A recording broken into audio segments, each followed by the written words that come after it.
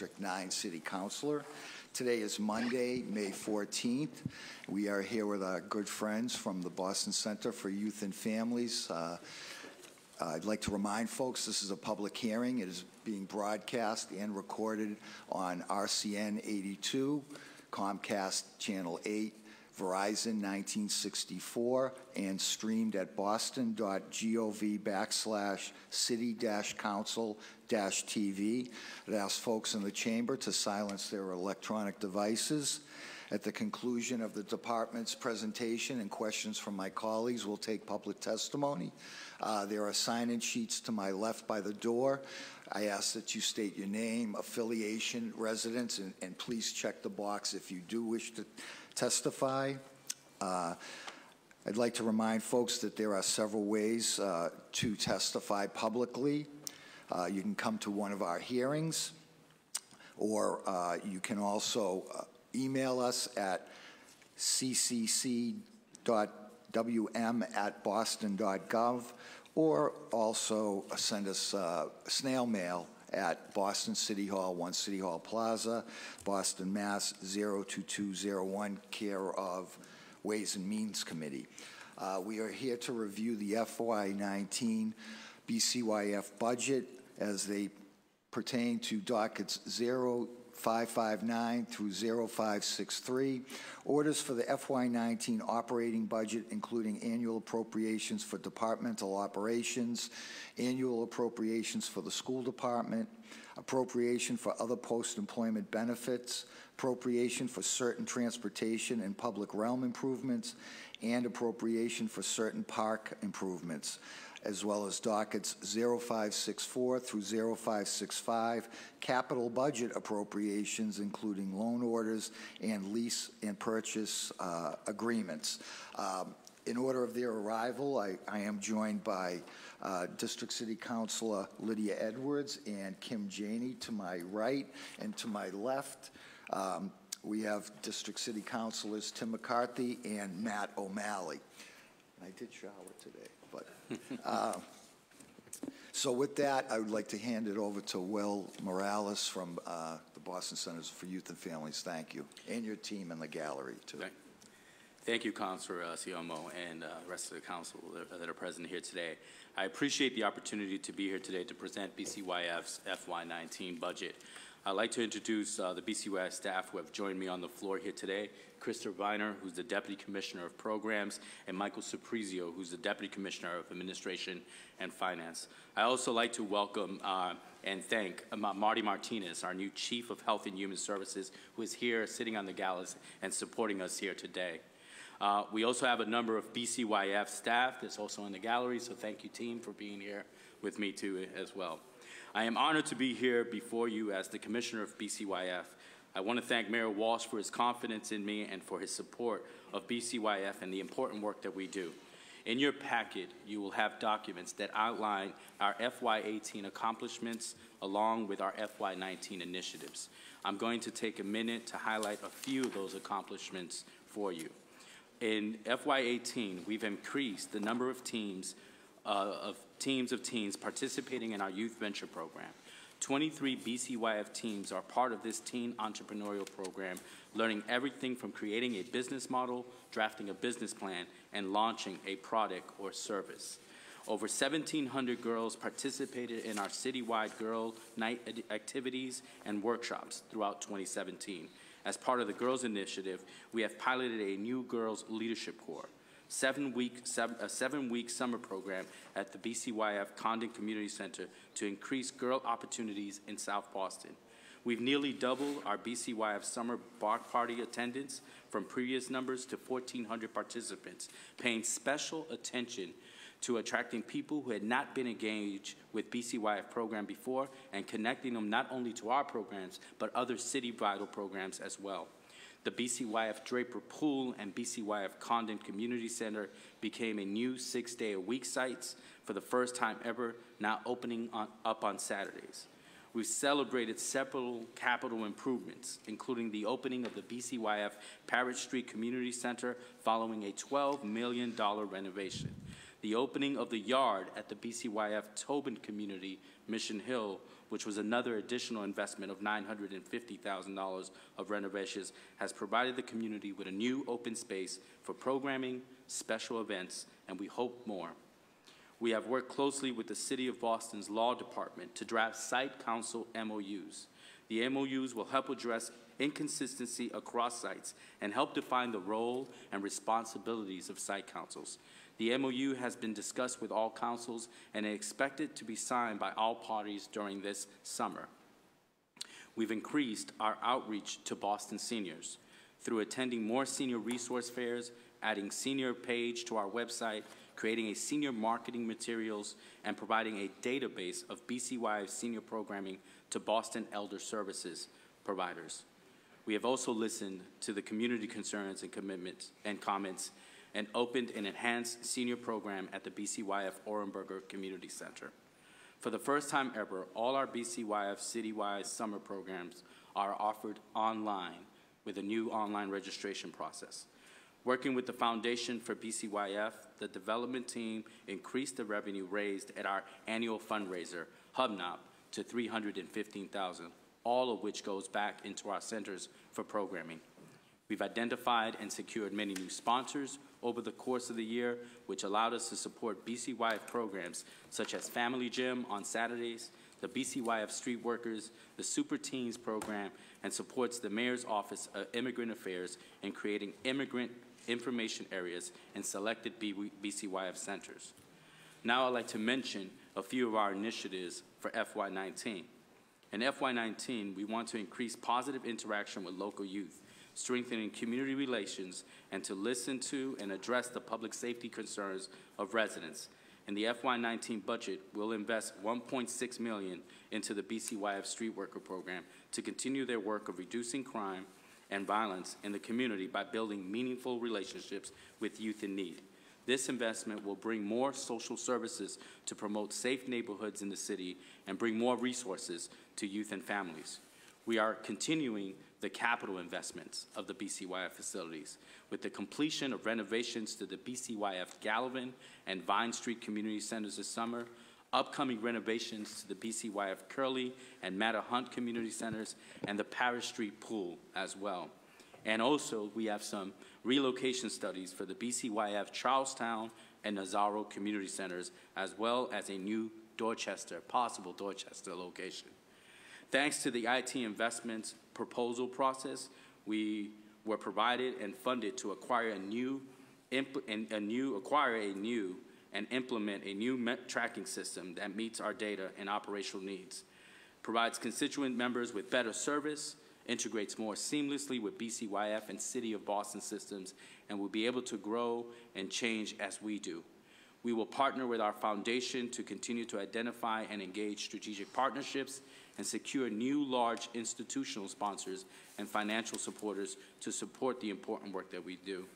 Thank you for giving me the opportunity today to come speak to you.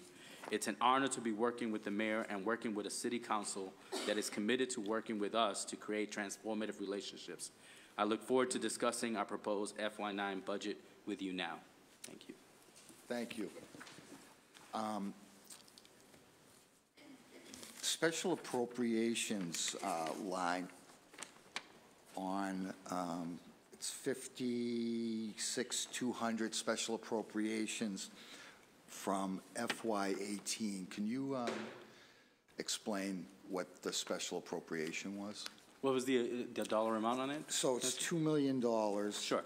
And it's under a special appropriation line at the very bottom of the budget sheet. Yeah. Sure. The special appropriation for $2 million was actually the city's funneling the money through the BCYF process for the Urban Edge's new ice skating rink that's going to be proposed at the Jackson Square Center. Okay. So actually, it was just really bypass money that came through. And that's money from the TD Garden at the Hyde Square kids. I think it was also the the renewing of the lease too of the old City Hall too as well. It was part of that earmark. Okay. Okay.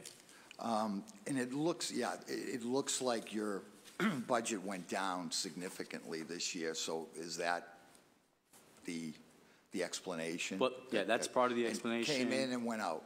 Yeah, it came in and went out. That's part of the explanation. Also, there's been a renewing of utility fees and so forth as well that we're looking at, and there might be some costs and savings. But overall, we also have picked up, because we've picked up additional positions that are going to be very helpful to us.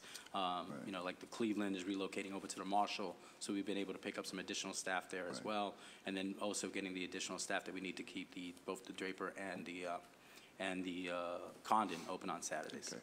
Okay. Speaking of staffing, Yep. The increase or decrease in staffing, or the same this year? No, I think there's an increase. If you want to. Yeah, so for FY19, we're getting some additional positions at the Marshall Community Center. We're getting 2 lifeguards and another, a building manager position. And also at the Condon Community Center, we're getting 2 additional employees to help support the 6-day-a-week operation. So we get a couple, but I think net it ends up coming out pretty similar, but we did gain a couple positions this year over last year. And you mentioned about setting up those immigrant centers at various sites. Could you provide us with those sites? Yeah, I know that 2 of it's Paris Street and Curtis Hall, and they're not immigrant center, they're immigrant information centers. So there's actually literature there to basically support any new immigrants who might have any questions or concerns or are just looking for resources. Part of that provides our staff with the opportunity to hand them information where they can contact either the Moya office or other offices that support their goals as they're trying to maneuver through this era of immigration. Okay. And your budgeted amount for overtime has been exceeded every year, not unlike many departments. And you budgeted, you know, kind of the same for the past 3 years. Could you tell me what your overtime is to date right now? Yeah, sure. I'm pretty sure, I mean, obviously it's kind of like a snow removal budget where you always kind of budget the same thing. You go over and you deal with it, just not knowing where it's going to land. But I think right now we're up around, I think, 200,000 right now, give or take, and most of that overtime is generated due to facilities, snow removal, and lifeguards. If there's a lifeguard that's out, obviously we have ratios to maintain and want to make sure that we're you know, properly staffed when it comes to lifeguards. So if someone calls out, there's a lot of that overtime is dedicated towards coverage with regards to the pools and lifeguards. Okay, great. Councilor Edwards? Thank you. I just had a couple questions to go through some of your analysis about the MOUs, but also some of the services in my district. So first I want to commend you actually on your leadership and getting ahead and working to make sure that the MOUs are in place and that we were trying to get essentially transparency and accountability. And as I understand it, that is really to make sure that there's true equity in the centers as each one is raising its money, but also have different resources in different communities to be able to raise money around them. So I want to say first, thank you for that. And then I just wanted to ask for that update then in terms of not only are you preparing the MOUs, but when will they have to be signed? And also, if they aren't signed, what are the next steps? Okay. So far, it's great to report that the majority of the councils that we've spoken to have been really favorable about it. I think they want the same thing too. They want to have clear understanding about, you know, in the word partnership, Yes. the rooted word is part, right? Understanding the parts. So I think that we haven't really faced one that's put us in a situation where they're thinking that they're not going to sign or not sign. And continually, both Chief Martinez and I, are continuing to still do round robins with a few last sites that we have in place. And there is a upcoming meeting that we're going to have with the mayor and the councils again to kind of discuss it. Hopefully maybe capture the last nooks that they may have or questions they might have in regards to it. But we feel pretty confident that sometime by this summer, all the councils will hopefully sign it and we'll be able to move on with the process as we perceived. And then hopefully some of the long-term strategy is to hopefully look at how do we build on each other's capacities and strengths, and then look at what could be mutual outcomes and goals and have some measurable metrics, so that this way we are really aligning ourselves a little bit more tactically, so that whenever a constituent walks into any one of those facilities, there is going to be an outcome of their experience in our sites, and hopefully we're going to get there with them. And it'll be a consistent one where they can find. And so, and part of that is still the commitment to having an online platform to hopefully pay. And we're in discussions that right now with Audit and Do It. around what might be those other tools that we might be able to get. And just on the same vein, for my education, about what percentage do you estimate, on average, are the funds that are actually raised privately to help support a BCYF center? I don't know if I was clear. Yeah.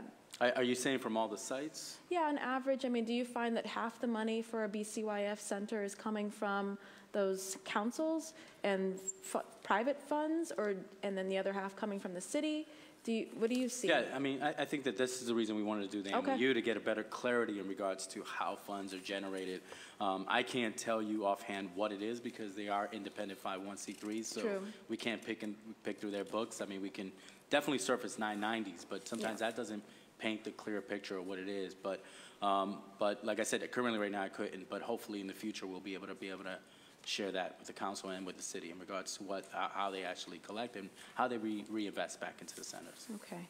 So summer is coming up, and I know that's really prime time for you guys. It's when you shine the most, and the city probably needs your department the most during the summertime, because our kids are out there. And I just, again, want to commend you for the work that you've done already in at least my district. I'm hearing about all the centers, the BCYF, Paris Street, knowing that our pool is getting taken care of. That's a huge deal for us. And I want to thank you, and also personally thank Mr. Soprizio for his work. I see him everywhere, fully dedicated to his community and the kids in the community. But I wanted you to tell me a little bit more, educate me a little bit more about some of the prevention work or is BCYF working in prevention of two areas? I know when it comes to street violence, absolutely, but also when it comes to, I think prevention work in terms of addiction and recovery needs to start young. And we are in a crisis when it comes to that. So I would love to hear a little bit about your initiatives or hope, because I do think that we need to have real conversations with our youth, unfortunately, but we do need to have that conversation. So I'd love to hear about that. Sure. Chris, you want to present? Sure. Thank you. And good morning, everybody. And thanks for allowing me to be here today. And thank you for all the great work that you all do in supporting all the neighborhoods that you are responsible for. Thank you. You know, as we think of, and that was a great question, because I think it's something that we don't think about as much as we should. You know, substance abuse is clearly a concern as we see all the ravages of the opioid crisis across the country. And one of the things that I want to say is all the work that we do around prevention is really to address that issue. You know, as we think about the 40 camps that we're providing, as we think about the employment opportunities that we're providing for young people, as we think about the recreational opportunities that we provide, et cetera. But the one thing I think that is going to be great for us this summer, as we continue to work with the Office of Recovery, is to really think about intentionally how we are giving young people the tools to address those issues. And we'll continue to work alongside the Office of Recovery. But the one thing that we did do in recent years is that we took all of our youth workers through a training around substance abuse, and we in partnership with an external organization, we have a curriculum that we developed, and that curriculum is still in use today. And so we encourage our youth workers to continue to use that curriculum to engage young people, but especially as you mentioned, you know, as young as 6 years old, you know, we have to have the conversation. Absolutely, absolutely, and one, make sure that parents are part of that dialogue. And so, you know, we've been trying to figure out how to get more parental involvement around those types of conversations, which, as everyone knows, it's not always easy, and it's not something that is specific to BCYF. I think that's always a challenge with a lot of youth-serving agencies when they're trying to engage parents. But that's what we want to do. We want to engage parents more around that issue. And speaking of cohesive and working together, there are a lot of nonprofits that are dedicated to also working with our youth. And I was just curious about your relationships, or do you work with ROCA, with EBEC in East Boston, soccer programs, and just tell me how you, because the worst is that you have replication, yes, right? You want to really build off of each other. Yes, yes, and I think, you know, one of the things that is important, and so that we're not duplicating services, is that we're talking on a regular basis. And we happen to be fortunate in that all the partners that you mentioned, we actually have close working relationships, so we talk on a regular basis. Roka attends some of our meetings. We're out in East Boston all the time. And so, we basically want to be able to, fill in the gaps. And we can't fill in the gaps if we don't know where those gaps are. We can't provide all the services, but we can certainly do a really good job with partnering with a lot of the external organizations who do amazing work and can help support Boston Center's youth and families. And my final question, my final question, Mark, I promise, is specifically about the, I think we discussed, but I want to be clear about the tennis bubble in Charlestown. That is going to be, tell me, so that it's not decommissioned, but I'm trying to make sure that we figure out a way to use that land or use that bubble. Sure. Has there been some follow-up? Yeah, Council, so that bubble has been operated by BCUI, it's been a BCUIF facility or asset for a number of years now. The tennis courts themselves are owned by Boston Public Schools. We've been in close partnership with the Stillman Tennis Center. I've been in regular talks with both BPS facilities, Parks and Rec, and also Office of Neighborhood Services around how that's going to work. But the bubble reached the end of its life expectancy, and it actually lasted a lot longer than they would have typically thought it would. It was deemed structurally insufficient by both ISD and the vendor that does the inflatable structure. So it ultimately had to be taken down and disposed of. So I know the folks from the Stillman Tennis Bubble continue to use the outdoor courts, and I know they're continuing conversations with neighborhood services and folks about the future of that. BCYF, like I said, does not own that property. BCYF's only tie to that property was the bubble itself. Okay. So now that that's been removed, like I said, again, I know that those folks have been talking to neighborhood services and whatnot, and we've also been updating the mayor's office around that whole situation. Ultimately, I think the biggest question is what the future of that looks like, and we're happy to help in any way necessary, but really the big part of BCOF's operation has now been removed from that facility. All right, thank you very much. Thank you. We've been joined by at-large City Councilor Anise Sabi-George, as well as at-large Councilor Ayanna Presley. The Chair recognizes Councilor Janey. Thank you, Mr. Chair, and thank you all for being here. Just to kind of echo the comments and questions and concerns raised by my colleague, Councilor Edwards, around the MOU, I think it's very important that it's moving forward so that we have accountability and transparency. I think it's also very important for equity to make sure that the different centers are much more equitable, but I think it's also important to maintain that kind of community spirit and that they continue to be community driven in this process. I'm hoping that you can come back to us with some sort of report that answers some of the specific questions that were asked today. I have some questions about Vine Street and the renovations there. Is it still on track to be completed by October 2018 of this year? Yes, yes it is. It's still on track. Renovations are going extremely well. The place looks great. They're making a lot of progress. I go to the weekly job meetings there, and things are looking really good. We obviously do that in partnership with the Public Facilities Department. No issues with regards to timeline or schedule, so we're very much on track for for that completion date.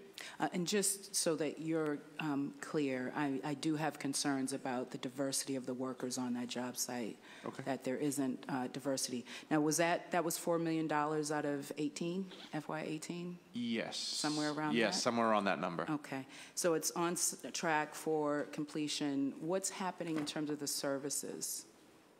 In the interim during the renovations, have they been moved to another community center? Yes, so what we're doing right now is the staff and the programs have been relocated between either the Blackstone Community Center in the south end and the Madison Park Community Center, which is in close proximity to Vine Street. So those are the two sites that have seen a majority of the services that were offered prior, and also the Tobin Community Center, which is also very close proximity. Okay, wonderful. With the Grove Hall site, I know they're doing senior programming, which I think is really important. Are there any plans to add youth programming there?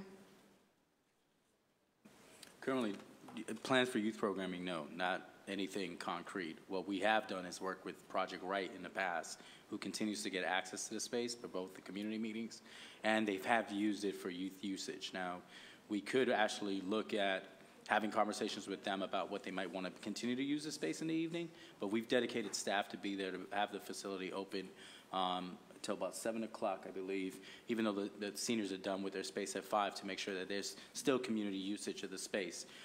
We've had talks, and because we're in the MOU process with the Holland Community Council Center, 501c3, to maybe look at trying to do youth programming there, but we just want to get through this process of the MOU so they can have a little bit clarity in regards what resources will be available to them, what resources might return back to us that could be invested there. But at no time has there never been if anyone or a partner has expressed any interest to using the space for something youth related in the evenings, we've always made it available. That's good to hear. Okay.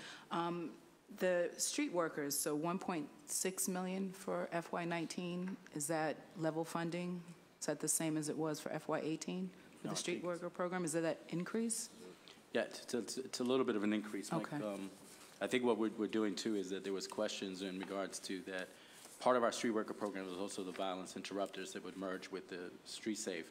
Part of the new funding will allow us to absorb some of the violence interrupters into the street worker model as well, and this way continue to make sure that the numbers will continue to support the needs of the city in regards to working with the most vulnerable population of young men and women who may be court involved, gang involved, or disengaged in some way.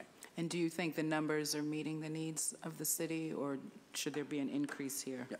Beyond the 1.6? So I think one of the things that we're trying to accomplish this year as we think about the reinvestment is ensuring that not only is it adequate amount of staff on the ground, but we're able to allocate some of those resources towards providing the wraparound services that are needed for young people. And so one of the things that we're looking to do as we, it's been 3 years since we worked alongside the Boston Foundation to incorporate their street safe staff into BCYF. It was $3.1 million at the time, and we're at the end of that funding. So the funding is basically going to be drying up after probably at the end of this fiscal year, and well, actually going into the beginning of the next fiscal year.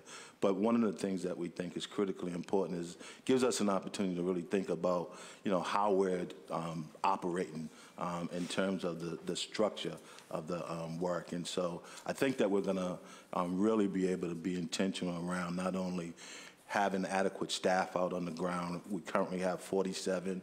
We don't anticipate those numbers dwindling much, but the addition, I think we're going to have to really think about how do we provide the wraparound services, which currently the street workers are building relationships with young people on the ground, but also going around and securing those wraparound services. And just to follow up on that, so currently 47, does this FY19 budget see an increase in FTEs or no? It stays at 47? There won't be an increase. How will you? All 47 staff are not on the operating budget. So there's 28 street workers and 4 senior street workers. And then there's an additional 15 violence interrupters. Oh, that's helpful to understand. In terms of that funding source that's drying up, are there plans to replace that somehow? Has someone else stepped in to provide some additional support for this area, or no? We've been working with some external folks around that, addressing that issue. Okay. Can you tell us about the MOA with Boston Public Schools? Yeah, so we had a prior MOU in place with Boston Public Schools. I think dated back, it was signed in, I believe, 2009. We've been in close talks with Boston Public Schools as well as the council MOUs to get that, because of such a close relationship between the two agencies, to get something showed up. BCYF's made some recommendations, some edits to the MOU that's been handed over to Boston Public Schools for their review and their feedback from their principals. And then what we're planning on doing is getting the new MOU signed and rolled out to all of our site coordinators that are in school buildings, as well as the school principals from those schools, so that everyone's on the same page. But we're just waiting on feedback from Boston Public Schools on their end, and then hopefully, hopefully get an implementation and signed prior to the summer. Are you able to share what those changes would be here with us today? There wasn't, the MOU that was put together in 2009 was really good. It was really kind of covering our both concerns and both needs. What it was more of was just that folks became unfamiliar with the document due to turnover in both BCYF and turnover both with principals, that they just didn't even know that the document existed and the enforcement of it, and that it was around because it's signed by folks that are no longer here. So it wasn't so much the content of the document that wasn't good, it was more or less the refresher, getting updated signatures, getting a new refreshed agreement. Some of the things were small. I mean, some of the things we recommended on our end are just, ensuring that, ensuring that schools are cleared during snowstorms and things like that when we have to open our facilities. I mean, we work very well with Boston Public Schools, so it wasn't any major changes, just small kind of different things around scheduling and permitting and things like that. There wasn't anything too major because, like I said, the document was pretty good at addressing a lot of our issues and concerns from the original document in 2009. Thank you. Thank you. Thank you, Councilor. And we've been joined by at-large City Councilor Michael Flaherty. Councilor McCarthy. Thank you very much, Mr. Chair, and welcome, gentlemen. I just have a couple things, really. First, I'll start with a good thing. The Mattapan capital budget at the Mattahunt. Could you just give me a quick overview of the timeline and the total expense? As you guys know, the Mattahunt's gone through a transition. It's been a tough time for that immediate neighborhood with closing and reopening of the school in a different vehicle, Wheelock, and some of the issues that we've had there. It's a great community center, a great location, and this is money well spent by the mayor and community center. So if you just give me an update on the total expense and maybe a timetable and when we're going to start having community meetings regarding what exactly is going to happen. Yeah, sure.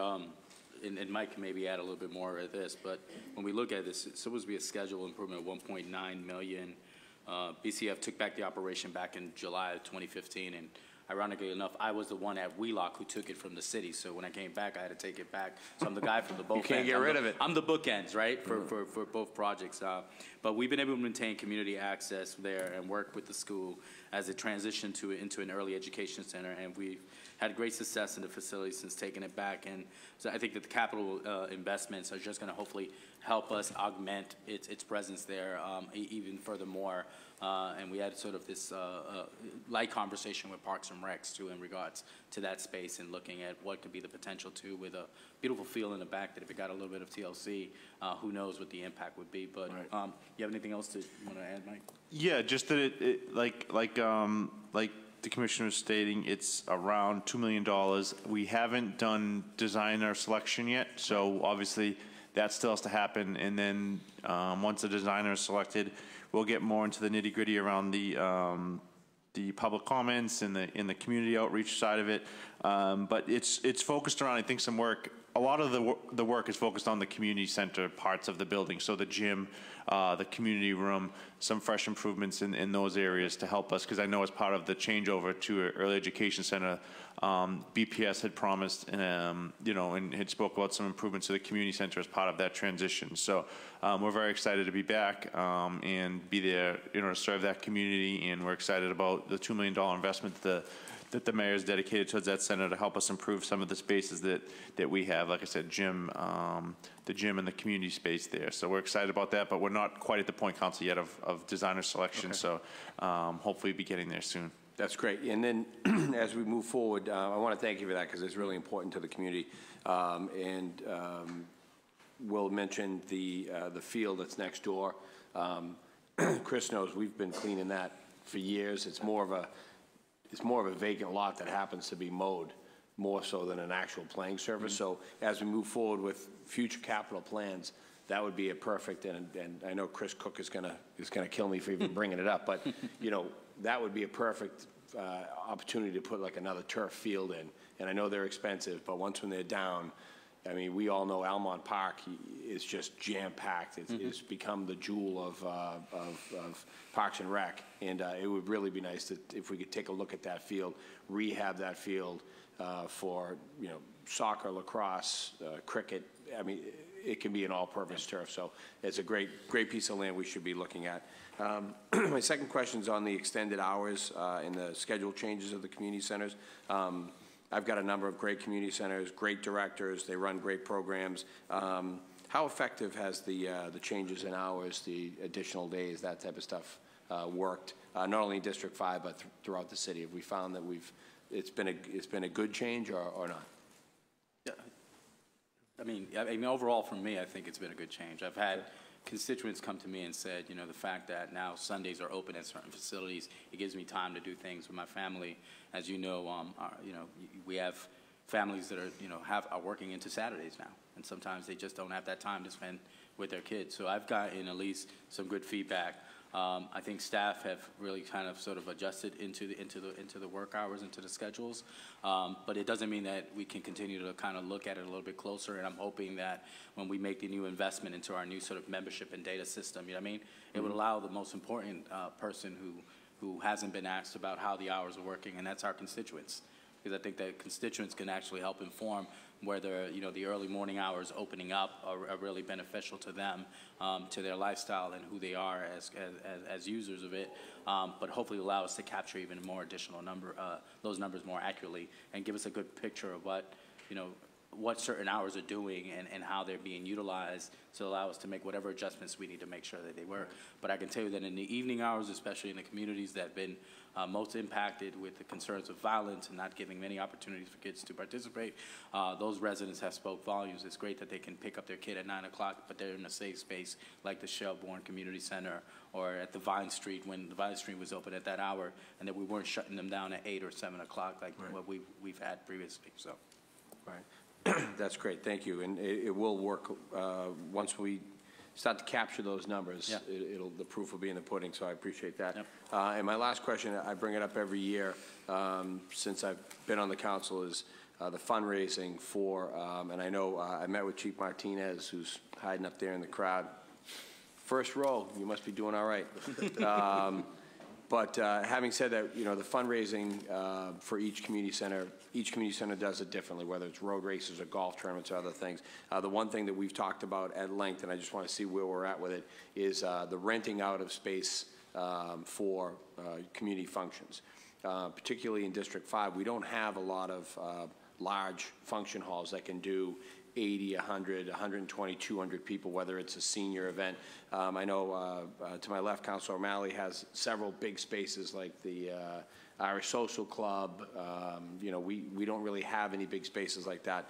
And the resistance in the previous administration for you know, beer and wine and having it. Now, I don't mean to turn every single community center into the Irish Emerald Society, but having said that, I think we're missing a great opportunity to raise some dough for the community center without actually constantly hitting the same people to sponsor holes in the golf tournament, to run the road race, to go to the, you know, whatever the next function is. So where are we with that? Have we looked into that a little bit deeper? I mean, we scratched a little bit of the surface. I mean, I think some of the biggest concerns is the liability, you know what I mean, and having clarity on who owns the liability. You know, it's one of those things that with the new structure of the MOUs, right, some of the rental fees and membership fees are actually returning back to the city, you know what I mean? And so part of it is I think we have to continue to look at it a little bit more closer and just make sure that we might say just beer and wine, but God forbid if something happens and it gets tracked back to the center, you know what I mean? Who actually owns it is the biggest question that we have to kind of surface, you know? Well, and I think also, too, Council, using a City of Boston facility to raise money is an issue also. So here's the thing, and I'll just end it with this. Yeah. the city of Boston, we continue to hide behind the word liability. And it's not a criticism, it's just my own opinion. Every time we try to go outside the bounds of whatever we used to do, it's, oh, liability, who's to blame? We have a whole 6th floor worth of lawyers up there. They should be able to figure this out. And it's the people who need it the most. If you can make a couple $1,000s in a facility and not hit up the same people who are actually paying for the kids to go to begin with, I think it's a positive. So I think that the 6th floor can probably figure that out. So thanks. Thank you, Mr. Chair. Thank you, and we've been joined by Council President Andrea Campbell.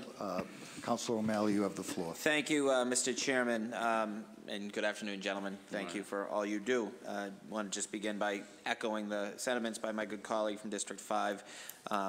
You know, change can be uncomfortable, as we know, but I think sometimes we need to get outside of our own comfort zone and sort of embrace new ideas, particularly as it relates to the sustainability of such important programs. Can you talk a little bit, Will, on sort of, there was a lot of concern at the Orenburg Community Center last year when we were sitting in this room about changes and how you've been able to work to address that, as specifically as it relates to senior programming.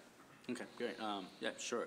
I think that last year what we had was really sort of an understanding of who actually had incurred the cost of running senior programming there, and I think that sitting with Kathy Cummings and Dave Gorman and kind of exploring more, you know, we were able to find a solution to the need there in regards to senior programming that I think has been mutually beneficial to both the city and to the council itself, you know. And so I'm very proud. I actually had hoped to actually invite some of those seniors here to actually testify today who have been benefiting from that program. And one of the things that's really beautiful is to also see them also get tapped to other city support services as well. You know, some have been connected to some of the housing, senior housing support that tends to happen. Some of them can't get on top of their roofs and clean those gutters out. And so we've seen those dots being connected because of the relationship. And I think it served as an example, one, to the point that one of the recent benefits that I've seen is that now the Curtis Hall, which is under your district, is actually tapping the expertise over at the Orenburger to think about what does senior programming look and how does it get reinvented at Curtis Hall. So we've seen that when we work in a very collaborative way, that we can have a collective impact in how our communities can actually be served and do the work that we're doing. And it's really nice because we just recently had a really good MOU talk with the Orenburger Council too as well, and I think that we're in a way better place than we've ever been in the past. I agree. And when was the last time the MOU, at least as it relates to the Orenburger, when was the last MOU written with the Orenburger? Well, there wasn't. It was just the one plan of operations that was written in 1973, 74, under the White administration. So this is going to be a very new thing for a lot of the councils, but I think it's one that they themselves have been wanting as well, because it kind of spells out a lot of things have changed in 40 years, and especially the way nonprofits work with city entities or with local government. And I think this gives it a little bit more clarity and understanding what our parts are. And I agree. Many of these agreements haven't been updated in many of our lifetimes, so this is an important step, and I appreciate that. Last word on this, so just so those that are watching can sort of understand, or perhaps for the edification of my colleagues, with the hour changes were introduced last year as a means of opening centers to more people with the later hour, particularly the school site-based centers, to have more staff there in the later hours after school to try to get more kids and more young people and more working adults involved in the programming. As it relates to the Orenburger, which probably serves more seniors than many of your organizations just by virtue of the demographics of West Roxbury, there was concern that the programming would be removed because it's typically at the 11 a.m. or 12 noon hour. No, this is sort of explaining. So what was able to have been done, the new hours were to remain sort of later, yet we were able to bring in someone who could, a senior coordinator who could help coordinate that program. Exactly. And so there has been zero loss of senior programming between offered right now and what was offered 2 years ago. Yeah. Great. Perfect. Thank you. And then have you seen memberships increase with the hour changes or with the you know, with the later hours? Yeah, I mean, like I said, one of the reasons that we're glad that we got selected to do its sort of capital process is that we have a very outdated system that sometimes doesn't capture those numbers the way we would love to capture them, accurately. Can you ballpark? Number of memberships, Mike, you get a ballpark on what membership numbers? I have it here somewhere. I can flip through. I'll try to All right, put my if you can finger find on it, Mike. Oh, we can get it back, my we can finger get on it back for to you. you, but. Yeah, I'm more curious than anything else because I think, Yeah. you know, Will, you also have had a great career at YMCA Yeah. before this. I'm a member of both community Yep. centers and YMCA, and I know that you wanted to make community centers a real rival for the YMCA. So that'll be helpful if we can get the even approximate numbers and use that as a metric to check, you know, quarterly. Can you talk a little bit about the STEAM programs that are being offered at Curtis Hall and Jamaica Plain? The senior programs? STEAM. Oh, STEAM programs? Yeah. I mean, I'm more familiar with the one that's being offered at the Menino Center, which is in the Archdale Housing Development. I know that STEAM continues, and STEAM is science, technology, engineering, and I'm assuming that your A is the arts and math. But I know that we've had a robotics program over at the Menino Center that really looks very favorable. One of the things that we've done in the last year is that we've actually, and I think I might have said this last year, we attempted last year to make sure that we can create a platform for the administrative coordinators to come together and talk and look at 3 key areas, right? Program, operations, right, and staff development and care. Let me just cut you off. So there was a specific aquarium partnership with Curtis Hall, the New England Aquarium. Chris is nodding his head. Can you talk about that at Curtis Hall, please? Yes. So we partnered with the aquarium to create this STEAM program over at Curtis Hall, and it operates on Sunday, and the attendance has been phenomenal. It's just been a breath of fresh air to see so many families taking advantage of the opportunity. And so we went back and talked to the aquarium and said, hey, we'd love to expand it. And so we're adding an additional site, Paris Street, and we hope. And is the aquarium, I'm sorry to cut you off, are they paying for this? Yeah. So it costs No cost. taxpayers Costs nothing? no- And no how many kids participated at Curtis Hall? I don't have the exact numbers. I can get them to you. But enough that it was a positive enough program you're Absolutely. looking to expand it. I've gone over there a couple of Sundays, and the families, they come out and they really enjoy it. That's great. That's great. And then finally, a program that I am incredibly proud of that has been around since I was a young person is Camp Joy. And you guys, BCYF runs Camp Joy. Do you have the numbers on that? How many kids participate in Camp Joy every summer? And have we seen an increase? Do we have enough young people involved as counselors? Camp Joy is it's one of my favorite programs, first of all. I think Ms. Roberta Small, who is up here in the audience and does a wonderful job with organizing that program, not just in the summer, but year-round. But in the summertime, it's just a great opportunity to provide some equitable programming for families who sometimes don't have the means to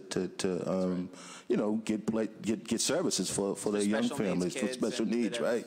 And so, this year we're really hoping that, if nothing else, we're able to be a little bit consistent. We had about 250 young people participate last year, and we're hoping to keep that level at best. And so, one thing I do want to say is, it's been quite some time since the staff have been able to get any funding in terms of their salaries, and so that's one of the things that we're really working on. You're talking about the counselor? The council staff that they work really hard, and we're just hoping that we're able to provide that little bump for them so that they can continue to do the work that they're doing. Good. And so no money is allocated currently in the budget for a little bump for the counselors at Camp Joy? So, technically right now, we're working with Roberta to try to reallocate some money. There's some new ISD DPH guidelines around the ratios, so the ratios are getting a little stricter for that program. So Roberta's currently working through that to try to reallocate some money so we can possibly get increases for her staff. She kind of struggles with short program, couple of weeks, gets competitive for staff that are looking for jobs.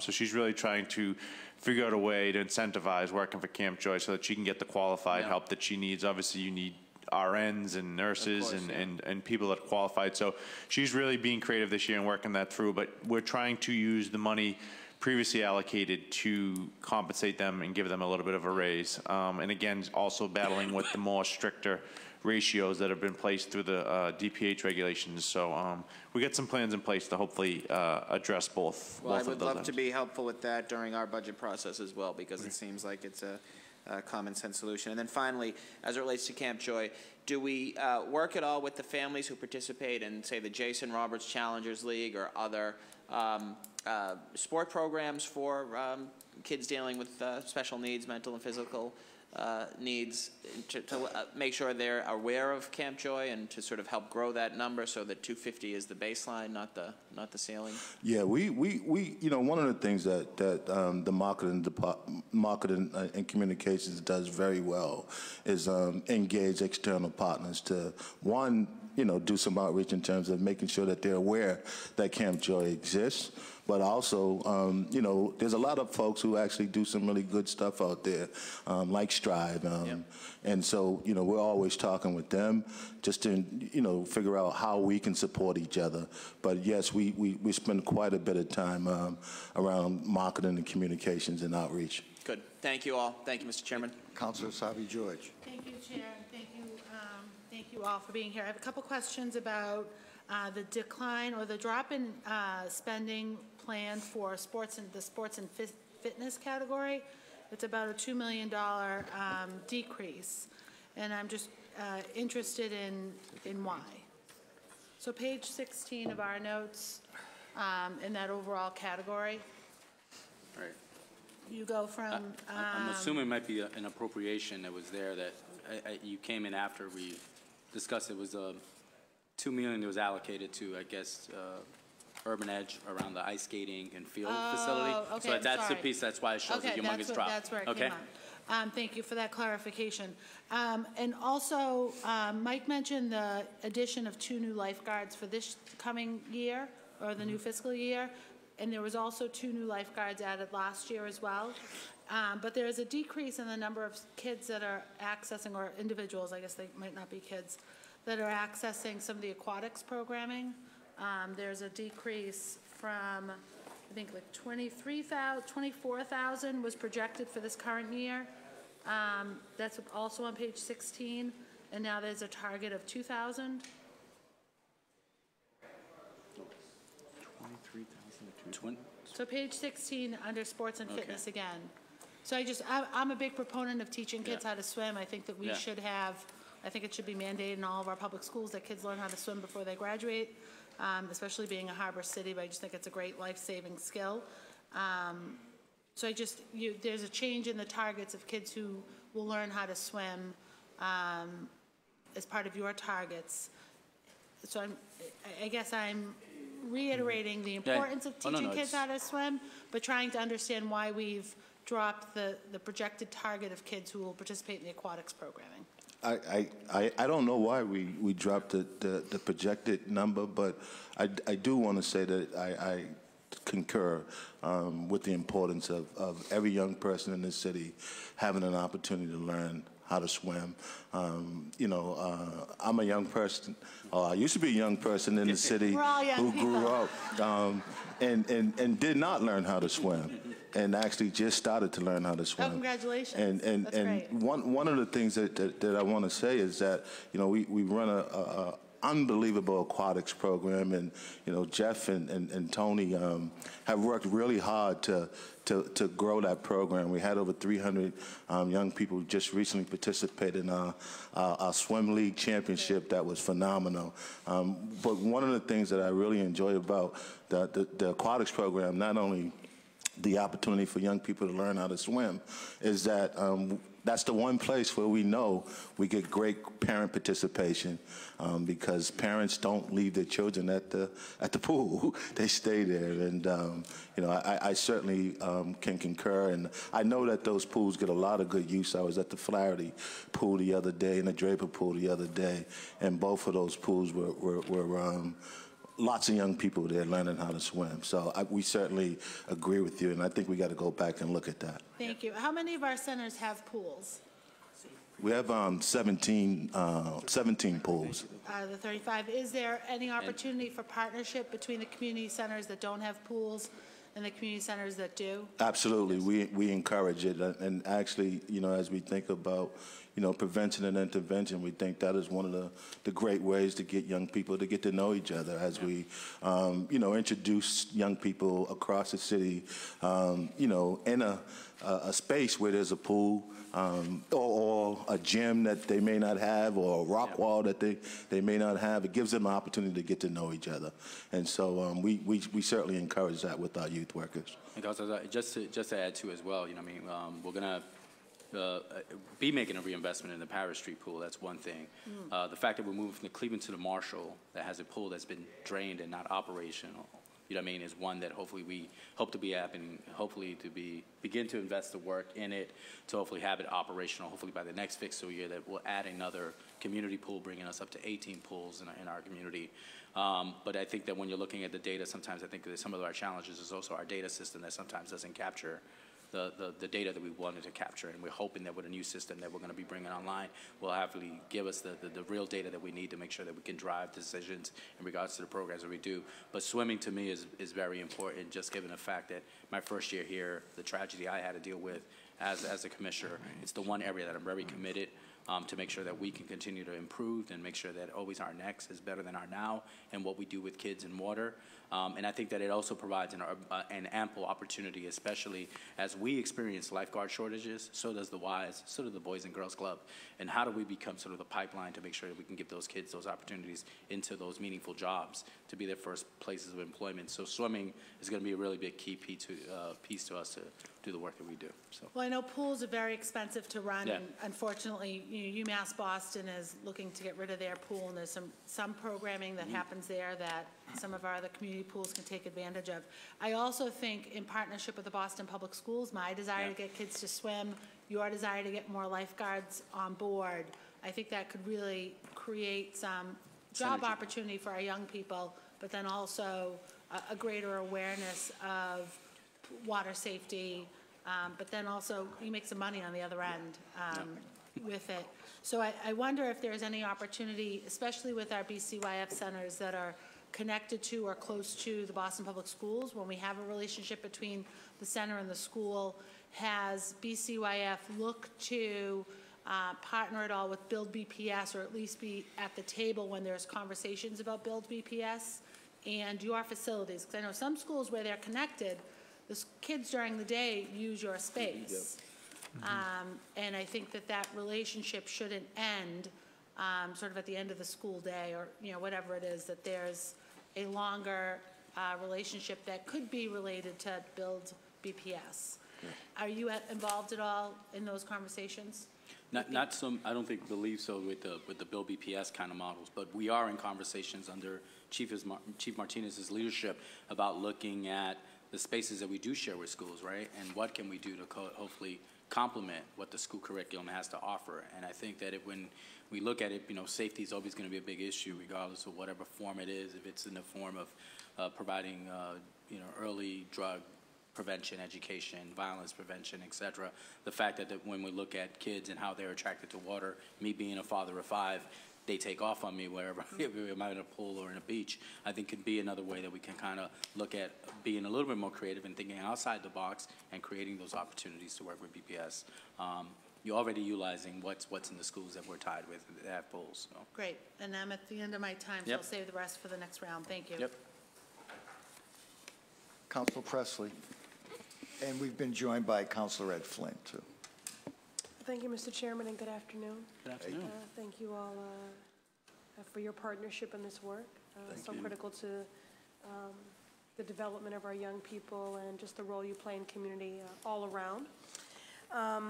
So I wanted to thank you for reopening the Marshall Community Center in Dorchester and for the expanded hours in the Condon. And I'm not sure if I missed it while I was in the midst of my copious note-taking on something else, but are there plans to expand hours at any other BCYF locations? No, I think that the expansion of the hours happened when we did the hours changed. Okay. Overall? Yeah, like I said, when I came on board, it was about, we had at that time 34, 35 facilities, all different operational hours. The fact that we went to consistent hours, Standardized. keeping them open to 9:30, it's really good where we are as far as the threshold in regards to there. Expanding to the Condon was really kind of a no-brainer. It's a community that access to an indoor basketball court, and now having access to the pool on Saturdays might even help with the increasing the swim lessons as well for that community. Thank you. And so I think, you know, where we are where we want to be in regards to the hours of operation. I think part of it is now really to make sure that our constituents know that we're here, we're open and ready to serve them. So. And so how do you track that foot traffic in order to better understand, you know, what are the correlations? So I know you all have done door knocking and canvassing before. Yeah. I know we have, you know, aggressive sort of multimedia campaigns. And this is one of the biggest challenges for us in government is that we can do all of that and, you know, say if you build it, they will come, but that's only if they know about it, right? So how do you, you know, gauge based on your outreach platforms and efforts if you're then seeing a comparable or commiserate uptick? How do you gauge foot traffic right now? Is it, you know, do you click folks as they come in? You know, how are you getting a sense of that? I mean, we have a data system now that, I mean, it's one that when I got here it needed a revamp, it needed a rework. I know that in the last couple of years under the leadership of Chris Biner when he was the interim, it was something an area of focus in M12. I mean, we have a system called Boss Tracks known, it's similar to the one that the Boys and Girls Club have called Kid Tracks. I mean, it tends to track our members, but what happens is so many manual elements of it that sometimes there's a margin of error. In a margin of error because of the fact that getting the time to get back and actually input to upload becomes a really redundant process when we live in a day and age that a simple swipe of your card and then it would automatically upload as Mike says. Is there any sort of software investment or anything that could change that? And so what's happened recently is that we've gotten through the capital process, through the do-it sort of technology investment, we've gotten an allocation to actually revamp our system and to look at what a brand new system could be introduced into our system. So we're currently right now in the preliminary talks to explore what would that mean, bringing in a project manager and to look at working with our teams who are at our buildings to kind of share their thoughts around the process so that we hopefully will have that. But in regards to outreach and the communication to, I mean, one of the great things about having site councils is that they're rooted in the community. They not only attend the meetings that happen at BCYF, but they attend the meetings that happen in the community. And so they're great ambassadors about getting the word out about what services we're offering our community. Another great resource to us is the street worker program. To me, I say about them is that there are centers without walls because they're really in every back alley. They're in every street corner. Let me just ask a question. So based on, I'm just trying to get a sense of, do you know right now which are your centers that have the highest and the lowest foot traffic? Because, you know, that to me presents an opportunity for us as we're thinking about community-based organizations and trying to sync up outreach efforts. I'm just trying to gauge if the kids that are the most vulnerable and have the greatest need, or the seniors that feel the most marginalized or whatever, again, getting back to the equity point, how do we gauge that if we don't have the data? So do you have a sense, even anecdotally, as to which centers have the highest foot traffic and which have the lowest? So so we know, I mean, overall visits, Counselor. So the Curley Community Center is the most trafficked center in South Boston, followed by Curtis Hall, looks like, to our calculations. So the system does, it counts people is what really the system does. So we can absolutely tell you the highest foot traffic to the lowest attendance. I mean, in some of our decisions, obviously, with regards to centers have been based on that data. So we can do that, but we So Curley and Curtis are the top two. So what are the two lowest performing? Sorry, I'm just going to run over the numbers quick. That's okay. Looks like Draper Pool, which obviously it's just a pool as opposed to a community center that might have a pool and other things to offer. And the Menino Community Center in Rosendale look like the two lowest right now. Okay. All right, so we'll stay tuned on that. In that vein, could you talk to me about any evening youth programming in the Grove Hall area specifically? We hear a lot of feedback from youth and community-based organizations that you know, there's nothing that's specifically targeted would be too aggressive a word, but accessible for them. So could you speak to that in terms of evening programming for youth in the Grove Hall area?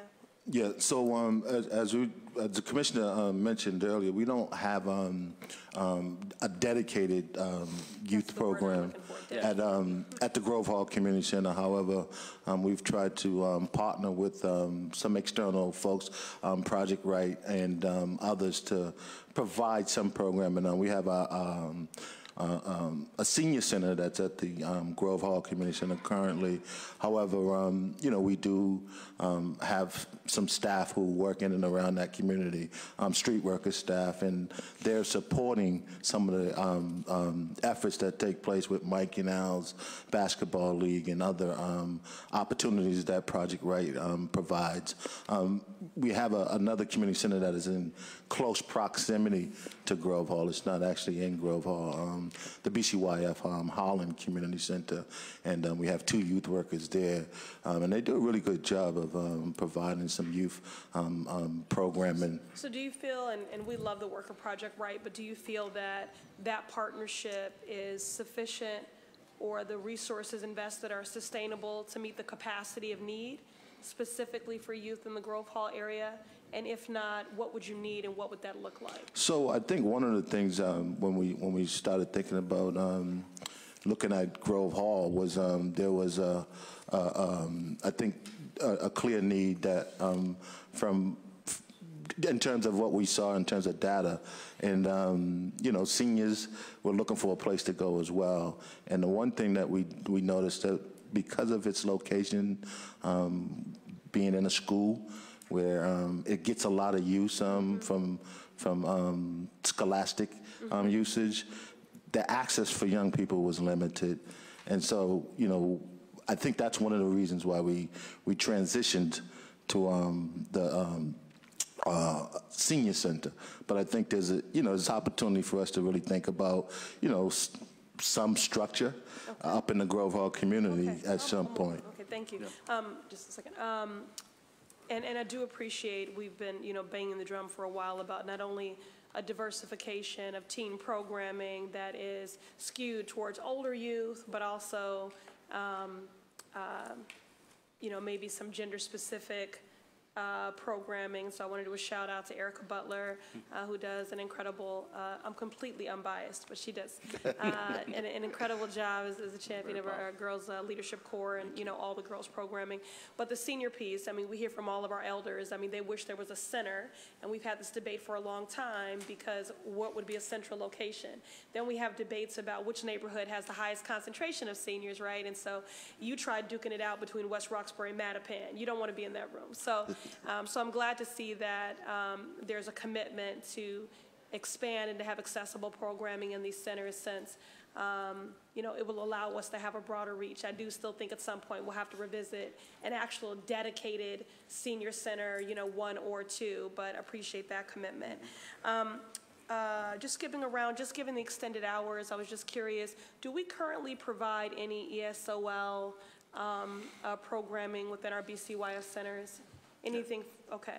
And could you speak to that? What is the capacity of that program? Do we know what its reach is? How many? Who's our community partner? That kind of thing. Yes. So we have an ESOL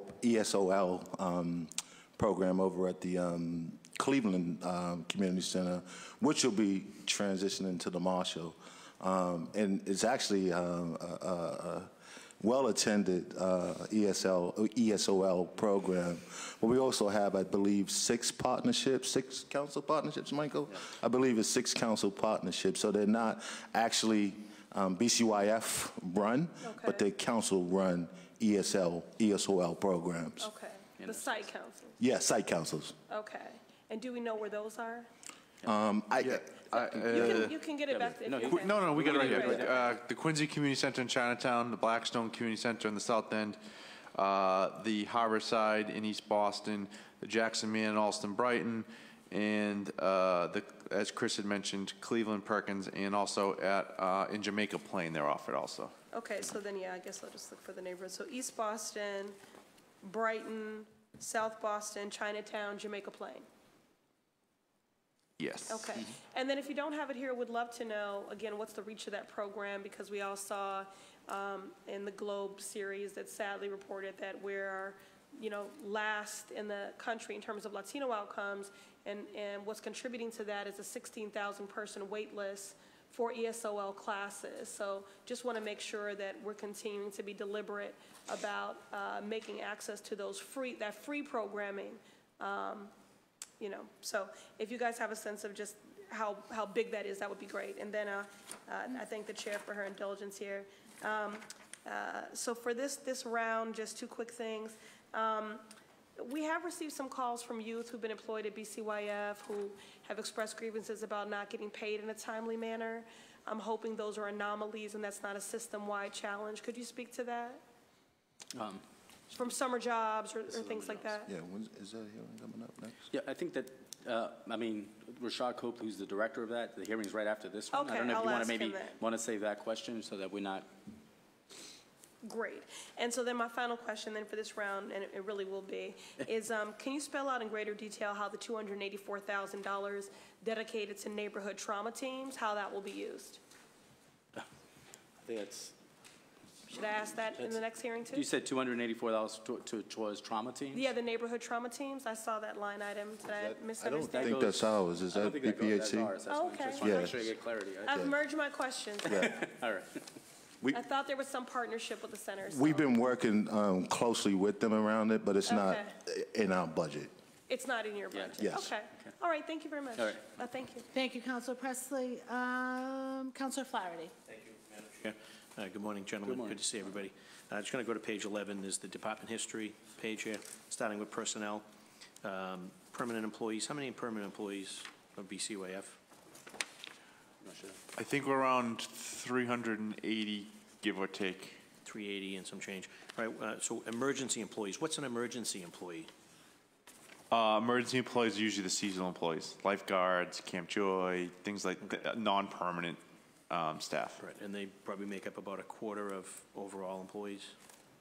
So is that in addition to the 380? Yes. So we have 380 permanent, and in addition, we have how many seasonal? I don't have that number at the tip of my fingers, but I know it's there's 100, it's several hundred, maybe 1,000 Employees? for the Seasonal seasonal emergency Okay. employees. I just saw emergency employees and didn't know what that stood for. And then look at the overtime budget. What would require overtime, given that we're almost 7 days a week? Who would be getting overtime? What would be the purpose for overtime? A large majority of it's lifeguards. Lifeguard calls out sick, lifeguards takes a vacation.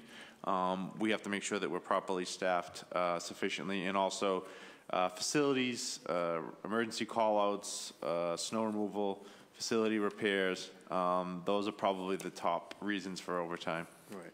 So our seasonal employees are about a quarter of the overall employee budget, and also potentially cause for the overtime stuff. So I just recommend tightening that up a little bit if we have to put some additional lifeguards on to cut down on the overtime and/or the overall overtime expenditures. Communications bumped down to $340,000. What's that for? Newspaper pamphlets and flyers, and what type of communications going on, or is that our communication employee or employees? No, it's not an employee. It's exactly what you talked about, printing services, things like that. Okay. That looks like it's kind of heavy, if we can dial in on that. Transportation of persons, so are we transporting children to the centers, or is it when we got a summer camp and we're taking them to a ball game or going to a park or a beach? Or? Most of that transportation centers around Camp Joy in summertime. Yeah. Okay. They have door-to-door transportation, so that gets costly. Okay. But that's what that is. So would it make sense to leave from the community center, get all the kids to the community center, and then we transport them from the community center? So you say we're going around picking all these kids up at their respective homes, like as if they're going to school? Yes. Camp? The regs, the specialized regs for the population that we're serving. Okay. So we have to have the specialized transportation for them. Got it. And then the contracted services at 1.8, can you give me a sample of what those contracted services are? Yep. Line item 52900. Yep, contracted services is a bunch of different things. There's some external grants that go into that. There's repairs, there's maintenance. There's really pretty much any contract or service that we have within our department to service the community centers falls into that line item, as well as, like I said, there's several grants also that we give out that's part of that. Okay. Then bump down to legal liability, so it says 4,600, but I know there was just a matter that just was resolved. So is that matter coming out of BCYF budget? Where is that execution of courts coming out of? I have to get back to you on that one. I'm not exactly sure where those funds, I don't believe it hits our operating budget. Okay, yeah, I just want to know where that, where that hits. So that would be an execution of courts, so arguably that would be under legal liabilities. But your budget says 4,600 bucks for legal liability, so, okay. And just shifting over to capital, if you could just run me through this, you have status. So you have in construction, which I think is pretty self-explanatory. To be scheduled, not sure what that means. New project, study underway, not sure what study underway means. And implementation underway, so. And then you have a whole series of citywide ones that total, I think, 1 million, 2 million, about $2.6 million, but it's kind of loosey-goosey, not really that specific. You got youth budget round 1, youth budget round 2, youth budget round 3, youth budget round 5, youth budget round 6, and then a later one, youth budget round 4, totaling around 2.6 million, but it's just, we need a little bit more specifics on that.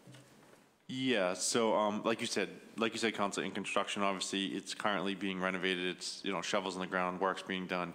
To be scheduled means that the money's been allocated. It's with public facilities. Public facilities assigns a project manager. Public facilities will then work with us to do design selection. So to be scheduled, it means exactly that, waiting just from public facilities to schedule the designer selection meetings and things. That's usually the first step, is designer selection. So they assign a project manager. That's kind of what it means to say to be scheduled. New project means it was just added to the budget as a new addition. So it's new to the capital budget for us. Study underway. The North End, there was a programming study that was done. It's underway. We're at the final kind of stages of that, identifying different locations of where a possible new community center of the North End could sit. But again, I think, and then like you said, implementation underway. Youth budget means projects have been voted on, money's there. They're just waiting for departments to spend the actual money on the project that were voted on by the youth.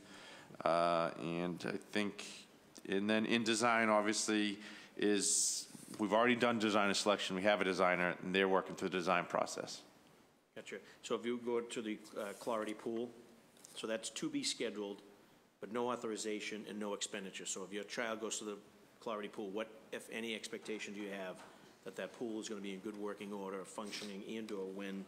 So it says to be scheduled, but there's no authorization or expenditure. So if I'm reading that, I'm like, Clarity Pools, that might be 3, 4, 5 years down the road. There's nothing backing it up. You know what I mean? Yeah.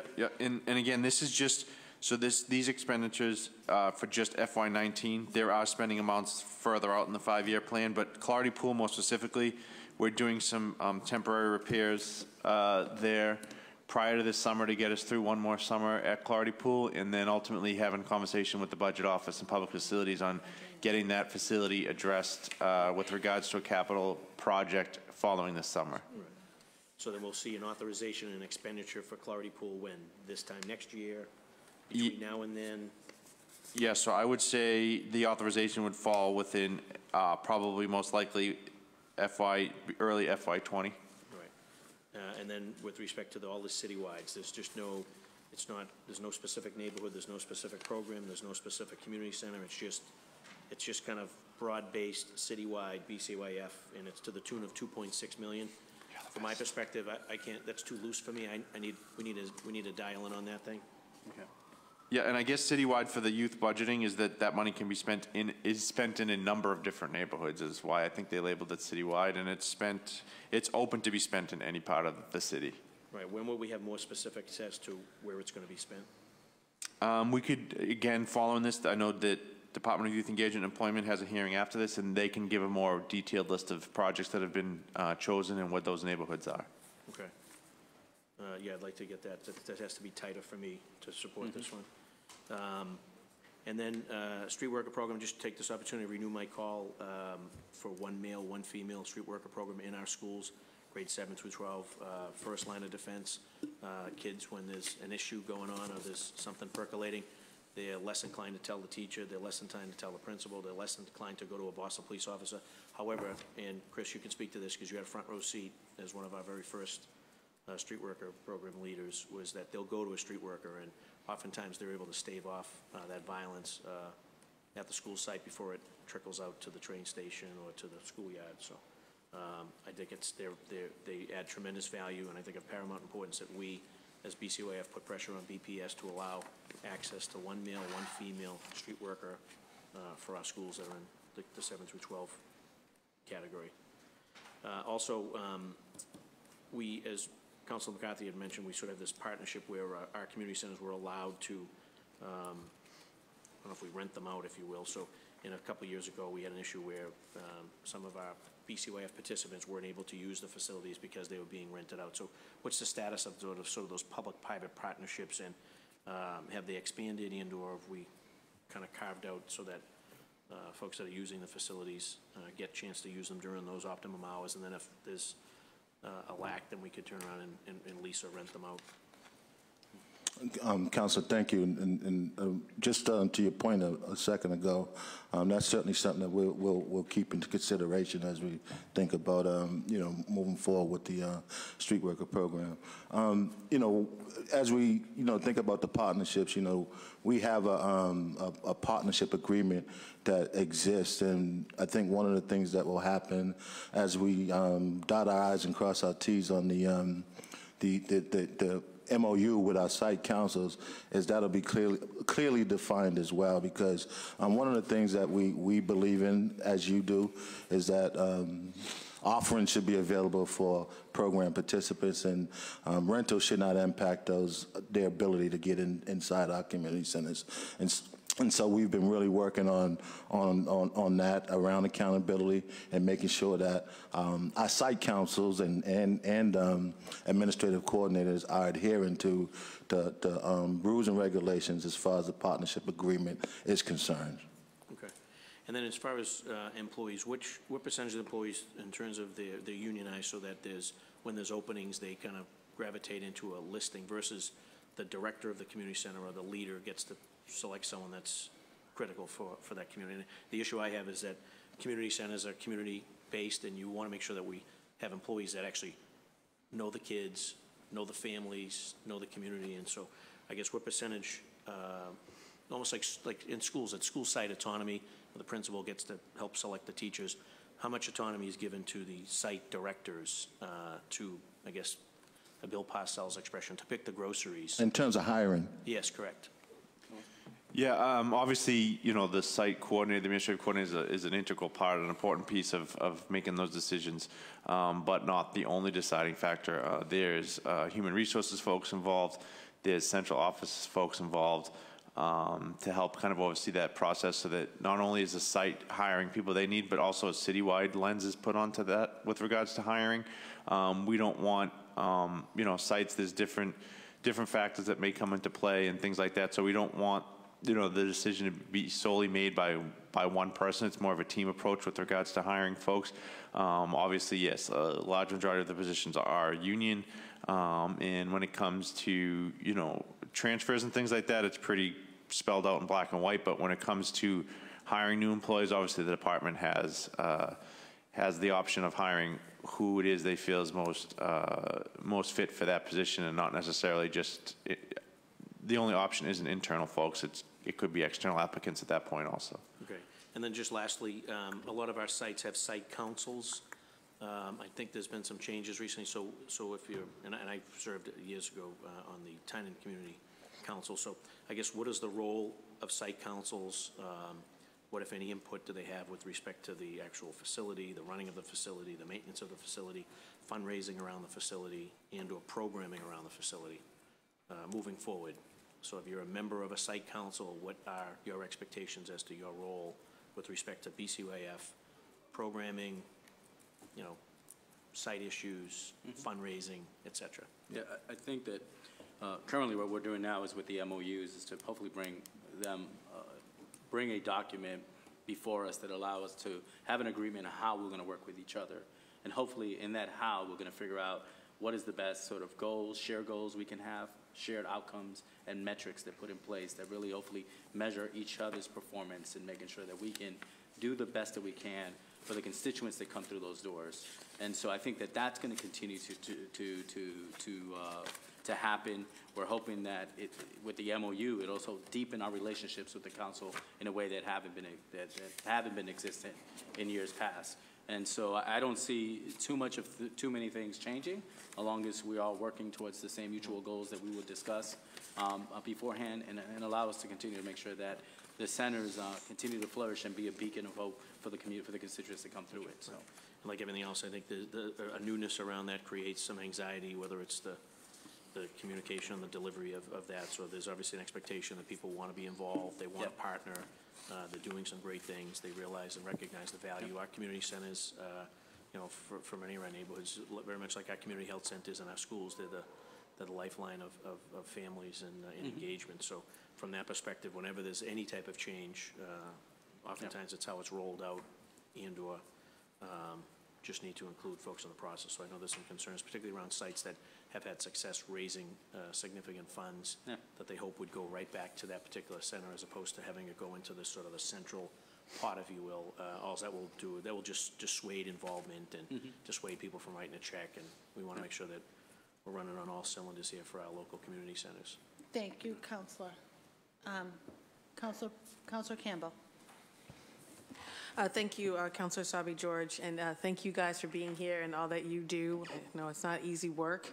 Many of my questions have been asked and answered, but just to follow up on a couple of requests, the list for this was following up on Councilor Presley's point on the community centers that are most used and those that are not. Can that be forwarded to the committee so we can see it?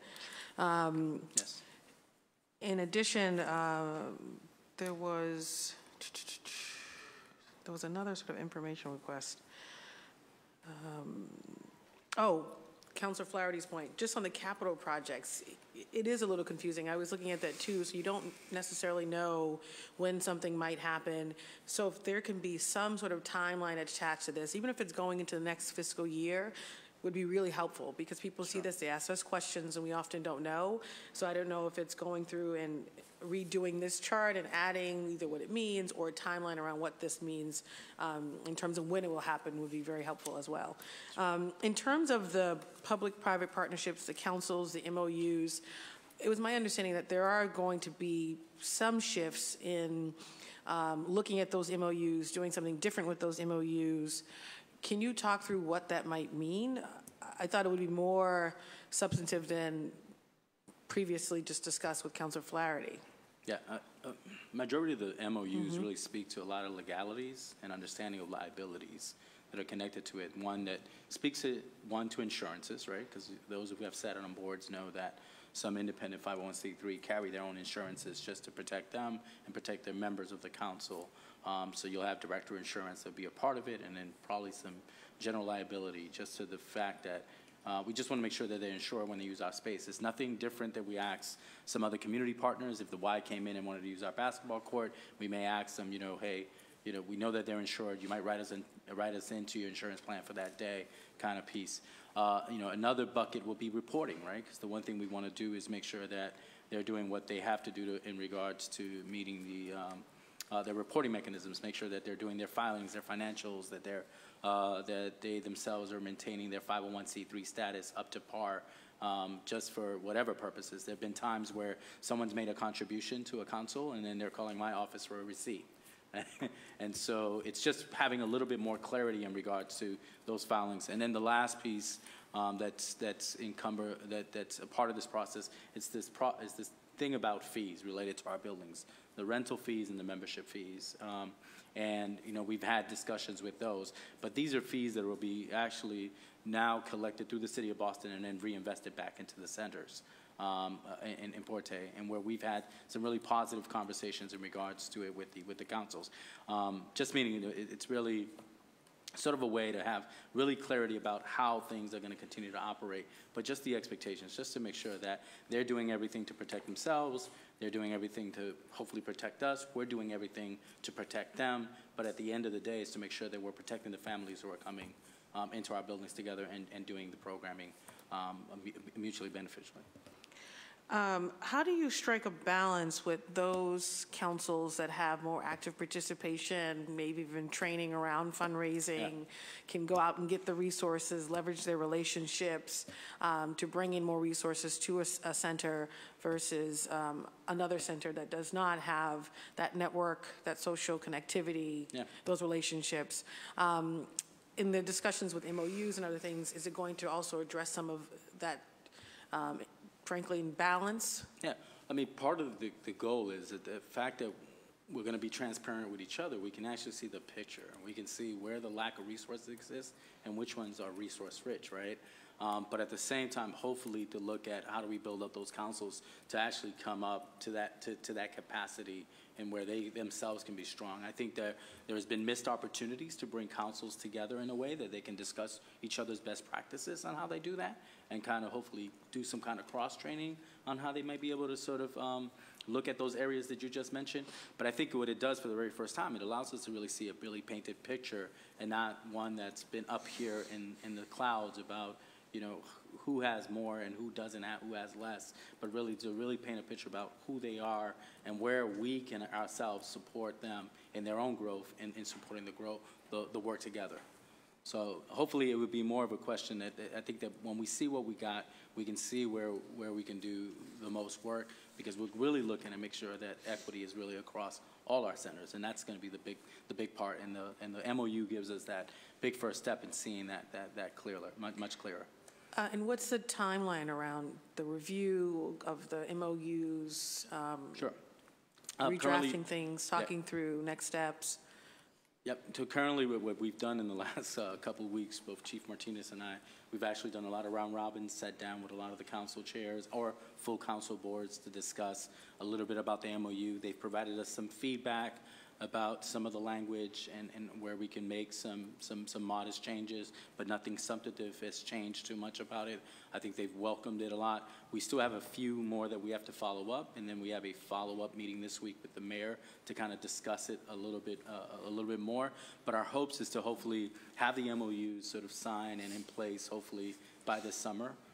Early summer, hopefully, preferably, and then and hopefully begin to then roll out the other processes that we need to roll out to bring it to its full fruition by hopefully the fall. So. No, thank you for that, and, Sure. and looking forward to staying in contact, because as you can imagine, people reach out to us and ask us about different things, and being informed is always helpful. I have a couple of questions, in additional questions that weren't asked. One is the Shannon Grant. There's a line item where you guys get resources from the Shannon Grant. Yes. How is that used currently? So the Shannon funding, we receive some funding for our Girls Leadership Program, and we provide some employment opportunities for some young people, as well as some leadership development opportunities. Just the other day, we had a Girls Leadership Summit, and I got to tell you, it was amazing. Was this led by Erica? Yes, Oh, okay. this past Saturday. And, Thank you, Erica. It was just a phenomenal Girls Leadership program. But it's a year-round opportunity that we have. But we also have some funding that, for youth in our street worker program, so that we're able to provide access to employment opportunities, whether it's at one of our community centers or one of our nonprofits. And we do some leadership development as well through that Shannon funding. And speaking of the street worker program, what's, looking at where it was sort of tweaked, changed, what have you seen as to where it is now, where it was? So we're still in the process of what that may look like, but one of the things that we feel as we're continuing to really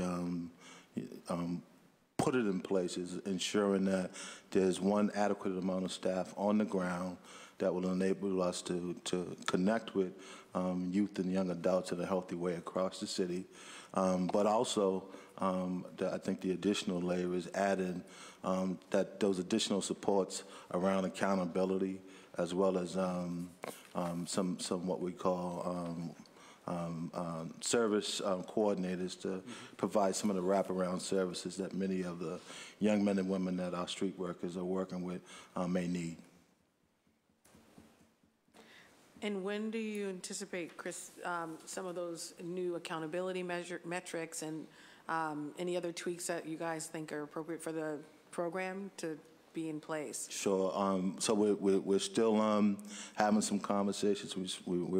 But I believe that probably as early as the beginning of the fiscal year, we should be ready to start to see some of the fruitions to the conversations. I think there's a little more work that needs to be done. Thank you for that. Also, thank you for the work around the Galavan and the Marshall and some of the feedback on the extended hours. Lastly, and I know this has been asked, and I know Mike is here, and I think he'll probably speak at some point, just related to Grove Hall. I mean, we obviously interact with many folks in that community. I do know seniors are very happy. The last budget hearing we had, seniors showed up and testified about the program, the programming offered at the Grove Hall Community Center and what it meant to them.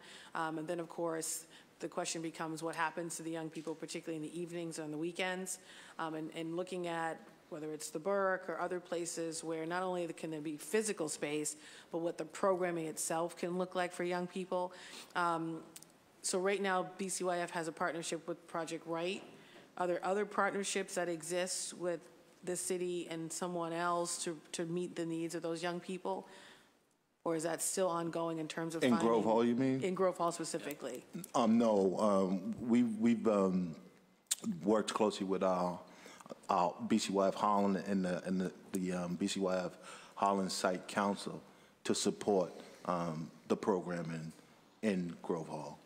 And looking at trying to find more programming that can go closer to Grove Hall has been a challenge. I mean, I know, Chris, you said it's not dedicated.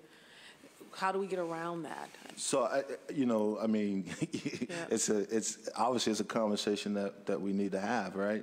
But I think, we have to look at the assets that are in place right now. And so, I know currently, as I said, we have to work around BPS because we, as I'd like to say, we're guests in their space right now. And, as we looked at the usage of that building, oftentimes it was just, even for us, very difficult to get in there because they were doing scholastic programs and activities, and that's understandable. And so, we just have to be a little bit creative around, how we utilize that space as it exists now. But I know, that maybe there's a opportunity, who am I to put it out there? But as a citizen, maybe they should think about a feasibility study for a standalone over there. I don't know. Thank you for saying that. I appreciate that. No, I think that's a conversation that needs to be had. But thank you guys for the work you do, and thank you, Councilor Sabi George. Thank you, Councilor Campbell. Councilor Flynn. Thank you, Councilor Sabi George. Thank you, Commissioners. Can you give us a rundown on the Curley Recreation Center? I know there's proposed funding for it, but give us an idea of what's taking place now and what's going to happen over the next 6 months, 12 months, and what phase are we in? Sure, I'll defer to Mike, but I think that we're going to go through a phase of investment now that we'll really hopefully begin to look at design work and looking at what could be the scope, but you can elaborate a little bit. Are we in the design phase now? No. Yeah, so Councilor, we just had a meeting. Obviously, the $15 million has been put into the 5-year capital plan. The mayor obviously fast-tracked it. I mean, you go back 2 years ago, it wasn't even in the capital project. So the fact that it's in and also got priority to get placed in, so the front end of the 5-year plan. And also, we did have public facilities runs and helps us operate all of our capital projects because we don't have the means to do so. So we did have a couple, I think it was probably 2 or 3 months ago, we had what was called the designer selection review. So all the bids had been received for designers and architects that wanted to do the project. We did select a designer, and they are in negotiations, public facilities, and the designer who was selected to negotiate the contract. So we're not in design quite yet, but once the contract is finalized with the designer, we'll go right into design. So I'm hoping we'll be in design within the next, in the near future, absolutely. And then design typically takes probably a year or so is the design process. And in the meantime, could I possibly get a walking tour of the facility and someone point out exactly what's going to take place at the Curly? Yeah, absolutely. You're welcome anytime. We can definitely arrange for you to get a walkthrough. I think, some basic scope of work has been identified, but as the designer gets underway, I'm sure a lot more specifics will be spelled out with regards to the exact work that's going to be done. But we can absolutely do a tour with you anytime and go over some of the things the larger items that we see as improvements. In terms of programming and services, what's happening at the Tynan and the Condon? Anything unique that you guys want to pinpoint or highlight? So at the Condon, I think one of the great things that has taken place recently is that we've added an additional day, so it's now a 6-day site, which I think has been really good for that community. This the swimming pool? The entire facility is open now on Saturdays, which I think has just been, godsend for that community. They've got some really good staff over there, some really solid youth workers who work really hard in the community and have real familiarity with that neighborhood. The folks over at the Tynan, they have an additional youth worker over there as well.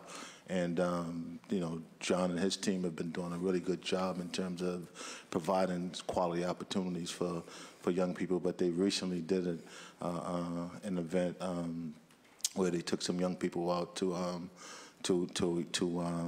I'm going to forget the name of the, oh boy, that's terrible. They went to a theater. But, one of the great things about the city is having access to the theater, but a lot of young people don't get to take part in it.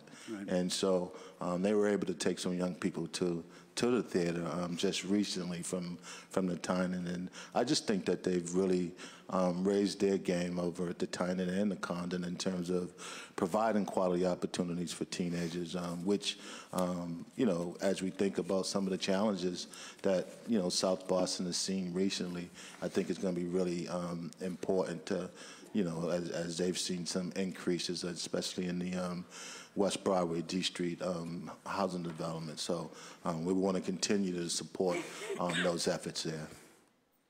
Yeah, thank you. I had the opportunity to visit on Saturday the Tobin Community Center, and I saw BCYF hosting with the mayor's office a basketball game with the Boston Police. It went over very well. It's great that you guys are doing programs like that, bringing young people together with the police. So just want to highlight that as well. Thank you. What's happening with Josiah Quincy? Any program cuts at all to the center? No, there's no cuts there. They've been down a youth worker recently. I think we're in the process of that hiring process for the youth worker. But the Josiah Quincy is a well-run community center. Helen Wong does a really good job down there, and we think that it's one of in our network, it's one of our stronger programmatically run spaces. Yeah, I'm down that facility at least once a week, and they are doing a good job. I just want to highlight a couple things. The number of personnel you have, BCYF. I'm looking at the numbers. Asian, 2% of personnel is Asian. Is that accurate? Yeah. Is that where you want to be? How could we improve that number? Well, I think one of the things, as we think about, the city generally speaking, I think, we're certainly striving to be as diverse as the city is. And we're not there yet, but we certainly want to get there. And we'll continue to engage external and partners to help us with that. Certainly, the population's growing. Boston is increasingly more diverse, and we want to make sure that our department reflects that. So we certainly know that we can't do that alone. We have to partner with a lot of the external agencies, the stakeholders in the neighborhoods who know the people. And I think it also speaks to, I think what the Council Flaherty raised earlier, which is how do we work with the local the folks on the local level to ensure that they're helping us identify folks from those respective communities that can help provide the quality outcome-driven services that we look for. And I can certainly help in that regard as well. I'm in Chinatown every day, but I would like to see that number increased. 2% does seem low. Also, we have a growing Vietnamese community, especially in Dorchester. It's not my district, but I think we need more Vietnamese-speaking personnel there as well. Your point's well taken. Well put, yeah. And not to continue on that subject, but I'll just add one more thing about it. The top salaries of BCYF, there should be, there's 28 top managers, it seems. At least one of them should be Asian, in my opinion. So maybe we can look at that again and over the next 6 months, do some more recruiting, bring some people on board. But I think we need some senior leaders from the Asian community at BCYF as well. Do you guys agree? Yep. Yes. Okay. Absolutely. Okay. How many street workers are there in the city? So currently there's 28 street workers, 4 senior street workers, and 15 violence interrupters that are 15 violence interrupters, but there are 7 who are actually on payroll. How many are on payroll? 7 violence interrupters, so there's 7 positions that are open. Okay. There's a total of 47. Okay.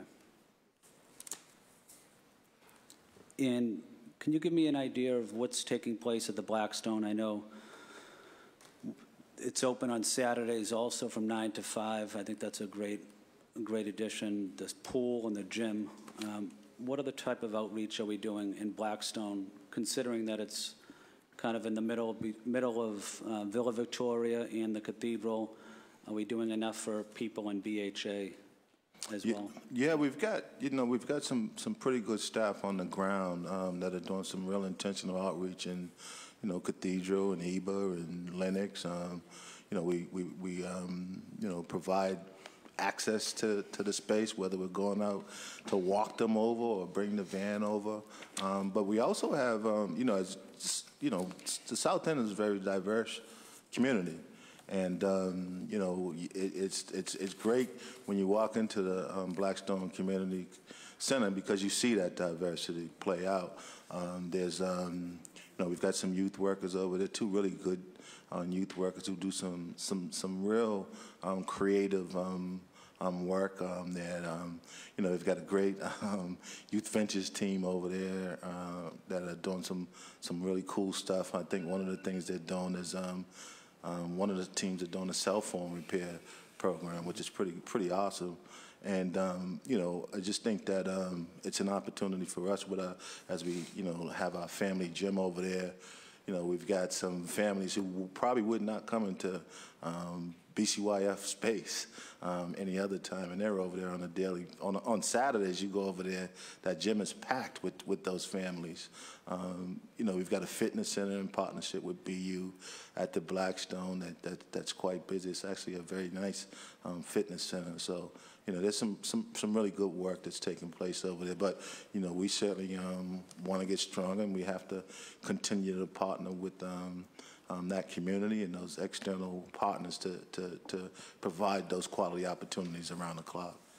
I'm just looking at one of the brochures on the, that you provided, department history, current, I can't read it all that closely. It's the fourth paragraph down, but it basically says aid to veterans.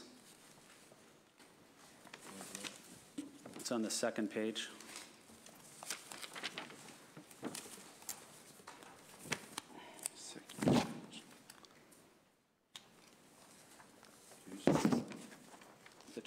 The first page is Committee on Ways and Means FY19 budget hearing. Then the second page, department history.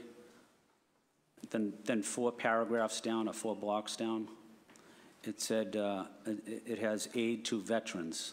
Oh, yes. Line item 54. Yeah. Yep, I see it, Counselor. Can you explain that to me? I'm pretty sure it says 0, right? Yes. I don't know if that was just mistakenly put in there. I don't believe that's a regular line item for us. I don't think we've ever had any money budgeted there. I don't know why that's showing there, to be honest with you. Was there ever a program, BCYF, helping veterans? Not that I'm aware of.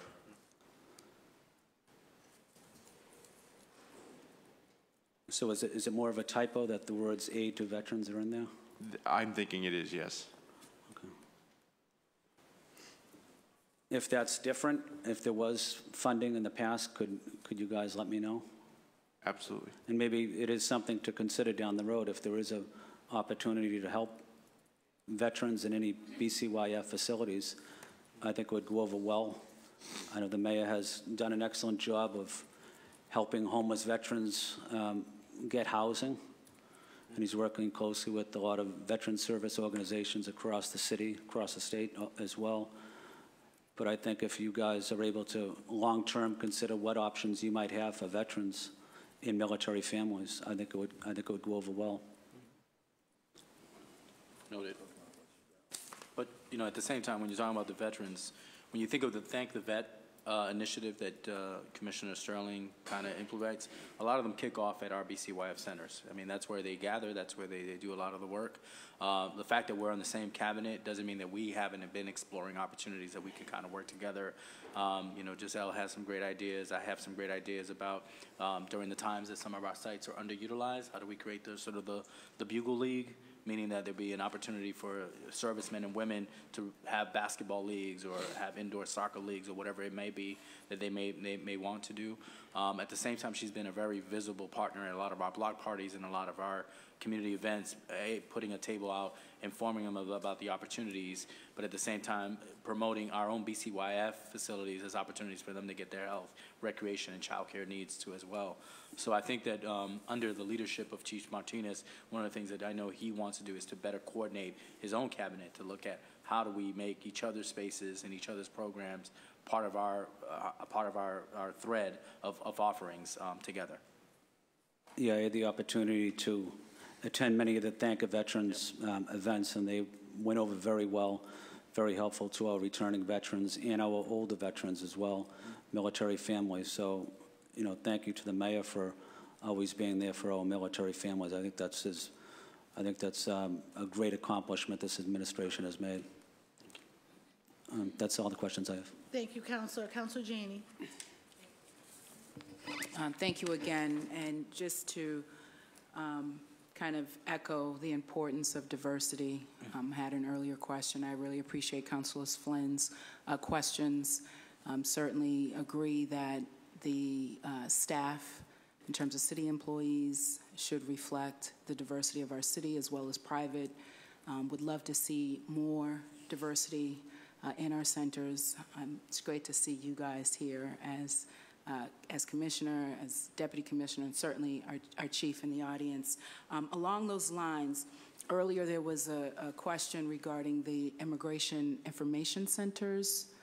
I can't remember who asked it, who brought it up, and said that there were materials offered in various languages. What languages are actually spoken there? I can't come off the top of my head. I mean, Spanish would be obvious, Vietnamese and so forth. Normally, a lot of that information is not something that we selected. It's something that we worked with the Mayor's Office of Immigration Advancement, who actually makes that selection. We can get back to you about, from them, what are the languages that are there, and get it back to you so that you can have it. So. And just quickly, one more question, I think, to follow up around community engagement and the equity piece. So, I don't know, maybe about a month ago, I had the opportunity to meet with residents at Alice Taylor. There is a community center in the middle of the housing development there, and the residents had expressed concern about not being able to utilize that space, not having access to the space, but also that the programming there was not programming that the residents were encouraged to utilize. And I know that there's been some change since an RFP. So I think, that's great. That's certainly what I would like to see, is making sure that there's an RFP with language in it that talks about community use. But I'm hoping that you can talk just more broadly about community engagement and making sure, so we've talked about Grove Hall as another example. Yeah. Certainly want to see youth programming in the Grove Hall area, I think all over our city, but that shouldn't come at the expense of senior programming. It's not an either or. We want to make sure that our young people as well as our seniors are able to utilize space, but also have that voice in terms of what kind of programming that they want to see. Can you kind of talk to me about how that happens? The community engagement pieces? Yes, community engagement, but also capturing that voice around the programming and making sure that it's something that really, that the community wants to see in their area. Sure. In regards to community engagement, it's something that I take very serious. I tend to represent a population, not only being Latino, but being a male that served 7 years in prison, that sometimes doesn't have a voice in a lot of these spaces. And so I take it really wholeheartedly.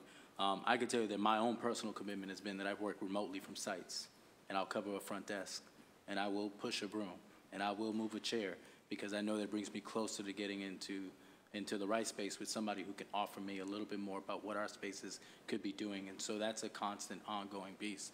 And I know that my deputy commissioners and my team that's up in the galleys always heard that one of the things that I love to make sure that BCYF continues to be is at the center of partnerships. And the way we do that is by making sure that we are not only operating within our own four walls, but looking at the four corners of our community and making sure who is in our backyard and what is it that we're doing for them and what is it that we may be able to offer them. But the best way to do that is to take the time to listen at all times. And so that's going to continue to be sort of a big part of it.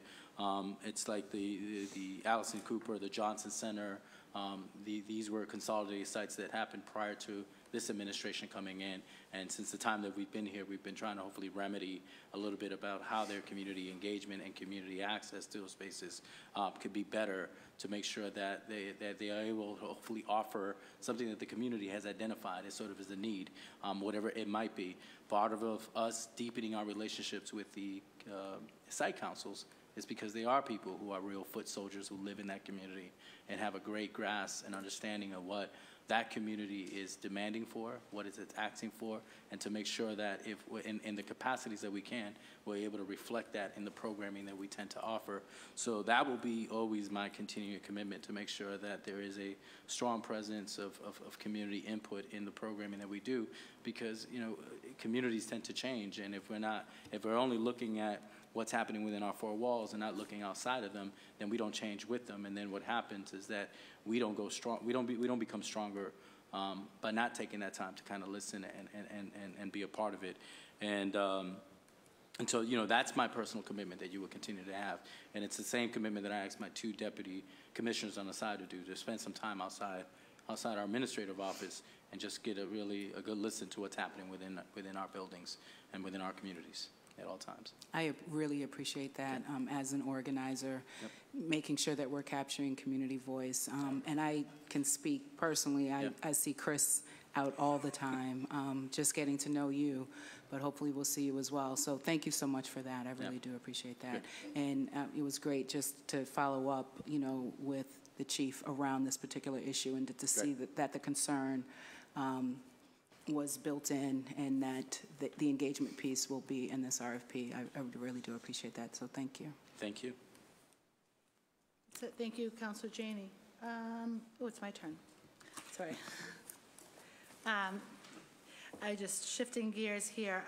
Just to get back to some of what we talked about with the Boston Public Schools and your relationship with them. I know during the proposed bell time in December, the bell time conversation, there was a lot of attempted networking to resolve some of the after-school and possibly before-school work.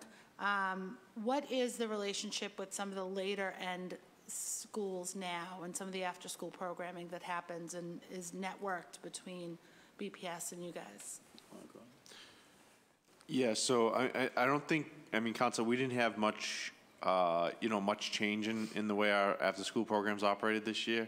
Obviously, we kind of, our programs, and a lot of them are offered by the site councils, kind of work in hand with the school hours that they operate within. So if they, some of them start as early as 2 o'clock, and they all pretty regularly go until 6 o'clock. But we did work through a couple of little things with Boston Public Schools around some concerns that students and families had. And other than that, we've really operated our after-school programs in a similar fashion we have in the past. I mean, being from 2 to 6 usually pretty much covers us regardless of what BPS is looking to do.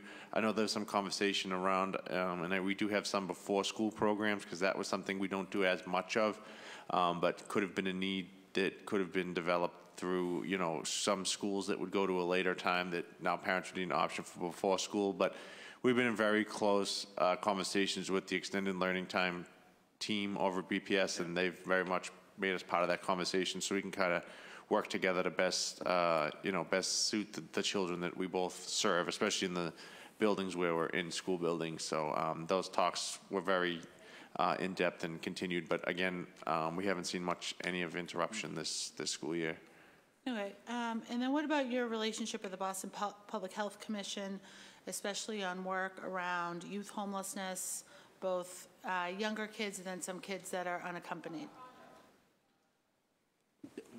So we've got a strong relationship with the Health Commission and have certainly supported their efforts around homelessness. And one of the things that last year we had a number of staff who were dedicated to supporting the efforts around homelessness, especially in and around downtown Boston, the Commons.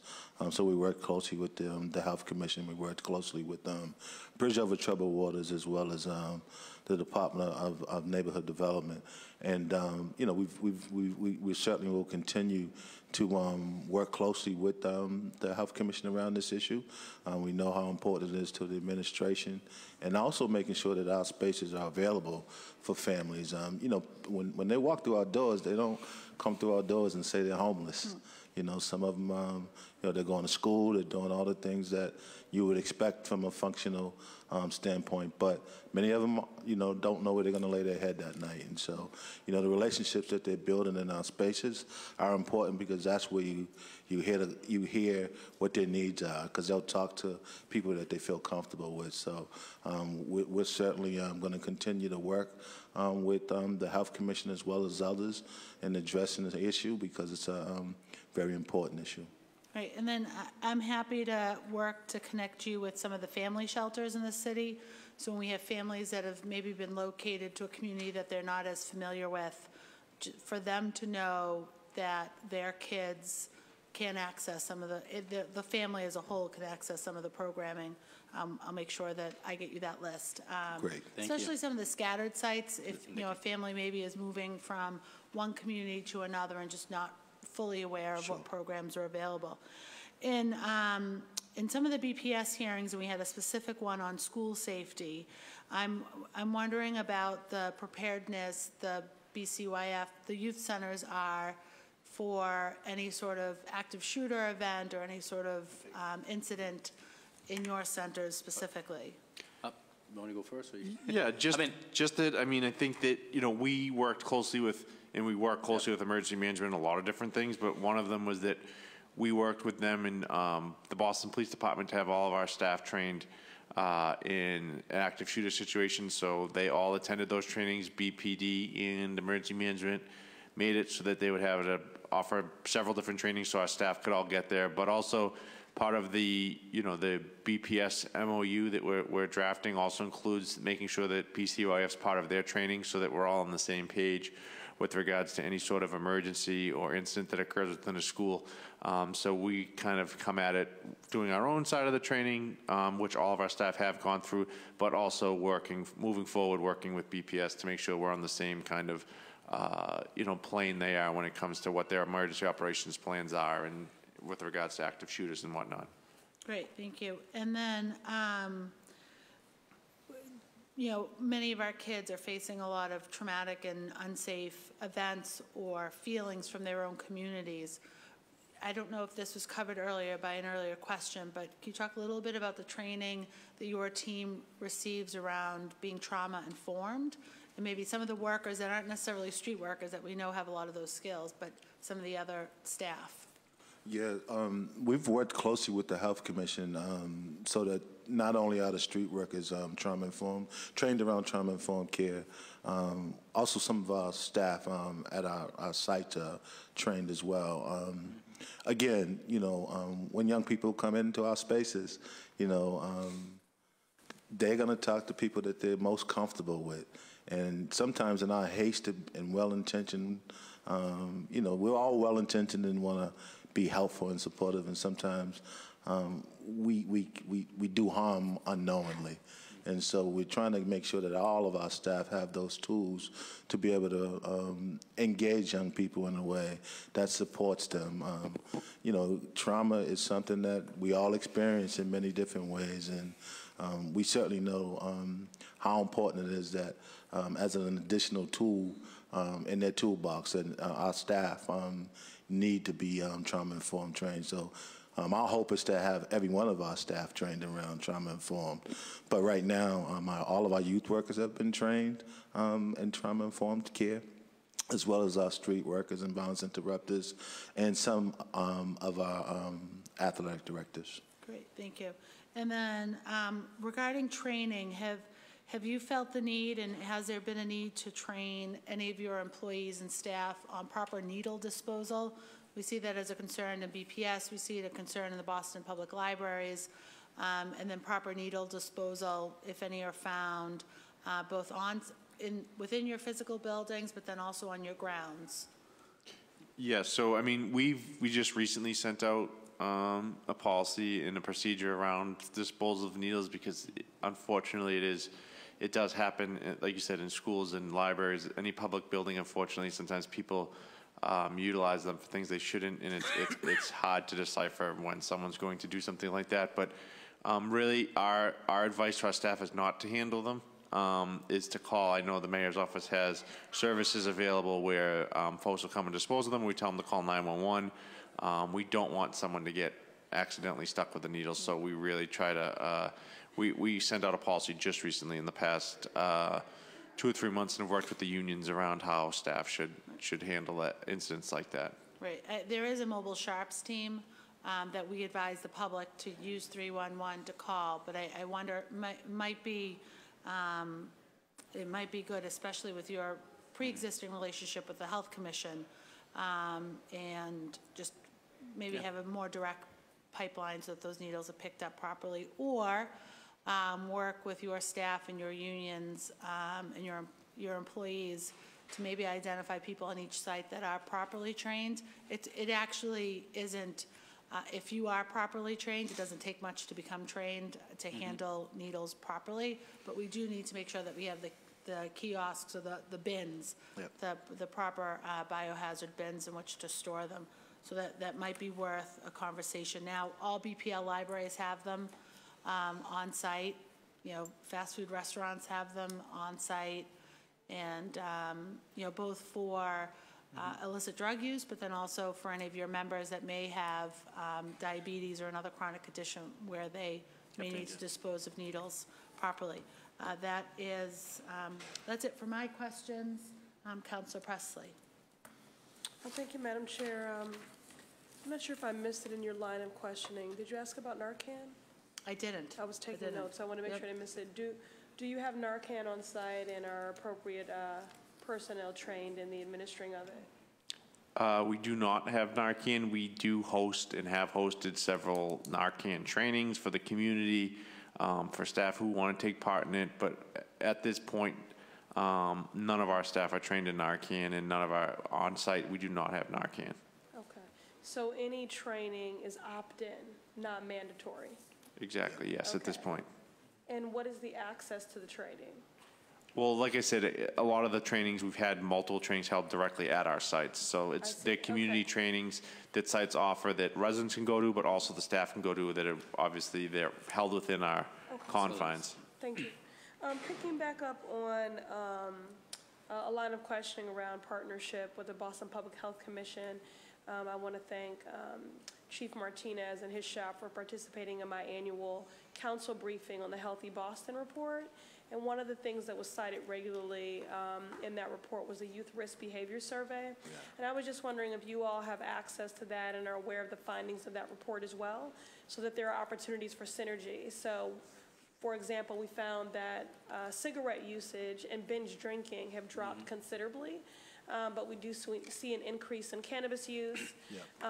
You know, teen pregnancy numbers have dropped considerably, but we see an increase in STIs and STDs. So I just wonder if you all are privy to the data and if there are opportunities for prevention and education with the commission and with you to address these disparities. Or to change the outcomes, rather. Yeah, thanks for that question. And yes, Chief Martinez actually hosted a presentation in one of the cabinet meetings.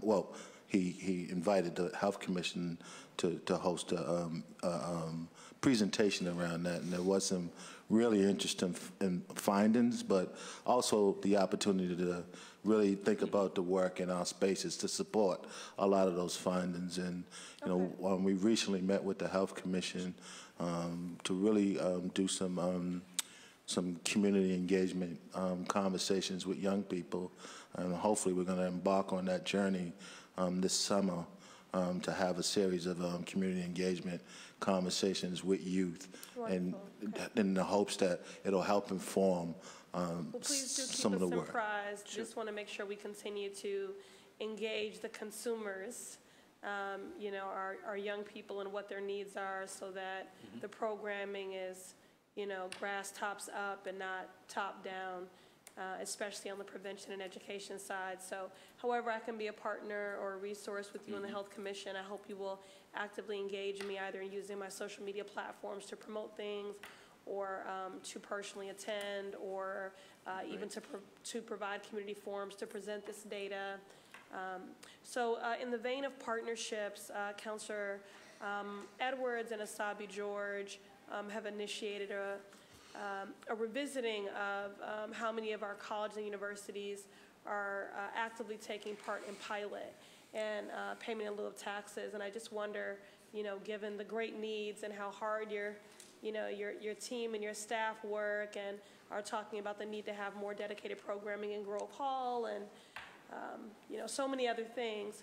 Are there any colleges and universities for whom you have a sustainable partnership with, who are providing a benefit to community, either, I don't know, in college tours or programming or something? We have a few, and I think that it's still an area that we can continue to deepen and improve. The way I look at it, the way our centers are scattered geographically, there's an opportunity to always have a college that can be married to it. But when we have relationships like BU that does a fabulous job at the Blackstone, offering a beautiful fitness center that's really not just about providing fitness, but more about the education about breaking unhealthy habits, and how exercise plays a role in combating, you know, health issues, you know, hypertension, and et cetera. Those are some great examples, and I think we've had great partnerships in regards to getting access to colleges and campuses for youth enrichment days, from recently at Simmons College where we had the Girls Summit. So we might, we have to,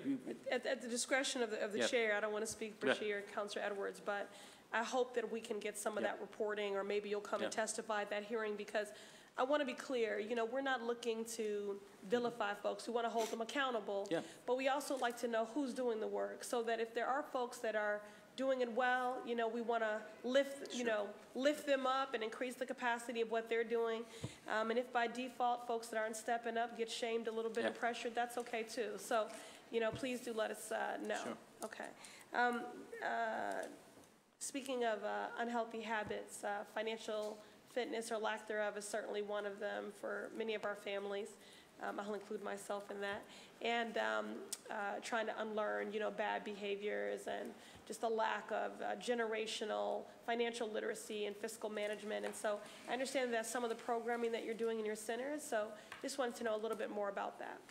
So we partnered recently with Junior Achievement around providing some financial literacy workshops with our youth. And we'd love to be able to expand it to families. And so one of the things that we're going to be looking to do is do some financial literacy workshops for families. The Junior Achievement workshops were well received by the young people. And, you know, obviously, you know, in the summertime, they get to earn a little bit of money. And we want to make sure that they understand, you know, how to squirrel some of that money away and not spend it all. And so we certainly, you know, provided those opportunities via Junior Achievement, and we hope to continue to do that next year with some of the families. Okay, thank you. And then finally, actually 2 questions. For the street worker program, could you tell me the gender breakdown? There's out of the 47 staff right now, I believe there are 10 females in that 47. Okay. And then finally, I just wanted to pick up on the MBE or MWBE contracting opportunities, just trying to gauge if the mayor's executive order and the ordinance authored by Councilor Wu and I and passed by this body is having an impact. And I see that, I'm not sure, page 12 by my read, BCYF, it lists for contracts over $100,000. There's Boston After School and Beyond Incorporated, MOU, After School Initiative, and then Smart from the Start, which is an organization I love. I just want to give them a huge shout out. I'm so glad to know that they are a partner. And that amount is for $180,000. I just wanted to ask if any of these are M or WBE contracts and if this is in any way an increase from previous years. So, Council, those are the same. Those contracts have been running for a while. I mean, the department we don't have. Typically, that's really all we have over 100,000. We don't have many contracts over that amount, but those have been in here for at least. Again, I can go back at least 7 or 8 years. Multi-year sort of relationship and contract. Yes. Okay. Yes. All right, that's all for me. Thank you. Great. Thank you, Councilor. And as I know Councilor Flaherty is next, I just want to remind people we do have a member for public testimony, revolving fund hearing, and then one more hearing today. Just as trying to wrap it up. Thank you, Councilor Flaherty. Thank you, Madam Chair.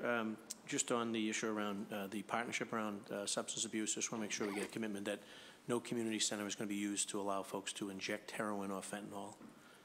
There's a movement afoot to try to find these injection sites, so just want to make sure that that's a non-starter for Centers for Youth and Families. Yeah, no. Another no. Okay. Going back to the line items to the permanent employees, if you look at the increase this year, permanent employees was $946,119. And if you look at last year's, it was $335,228. So over the last 2 years, it's a $1.281347. So close to $1.3 million on personnel. Can you just explain the increase in the staffing and what areas, what community centers, who got the bump? Yeah, I think that what it is that there's the Condon and the Draper to extend them to 6 day-away sites or part of that math. The other one is that we're also relocating from the Cleveland to the Marshall School, meaning that we had a couple of numbers of staff there to support the program needs that we're expecting there. It was part of that factor. Last year, we were only looking at really floating lifeguards. That was the kind of one of the biggest pieces. And I'm not sure if in that number, it's also incorporating the investment of absorbing a couple of the violence interrupters into the street worker roles too as well. So a total of how many employees? It's 1.3 million. Like, what's that? What's the? 3, 5. I think it's around 10, but I'm not totally sure. Okay. I have to get.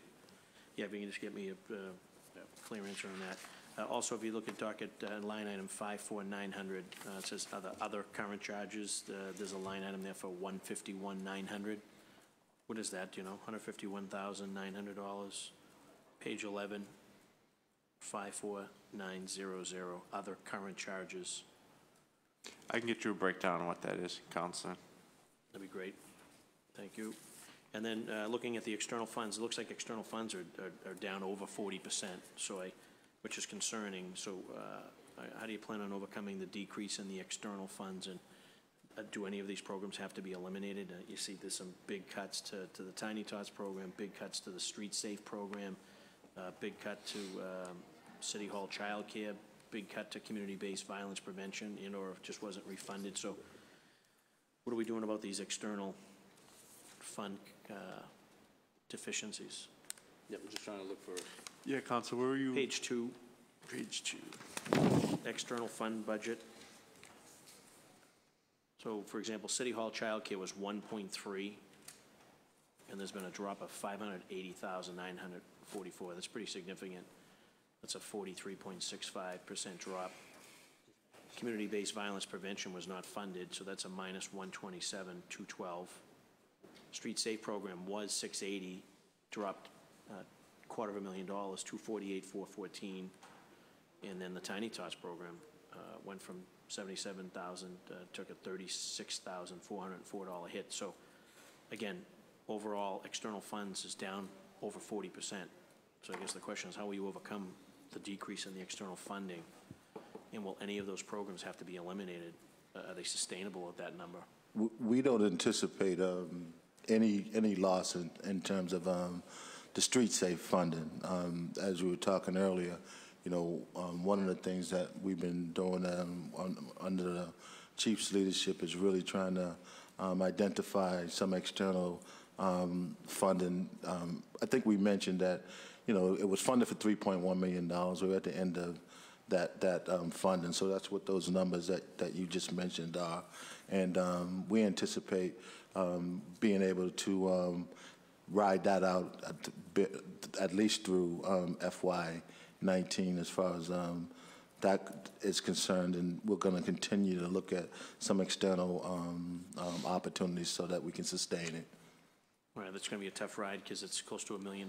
It's $995,577. So some good programs that are adding tremendous value, from Tiny Tots to Street Safe to community-based violence prevention to City Hall Childcare. So. In Council, the City Hall Childcare runs at a deficit.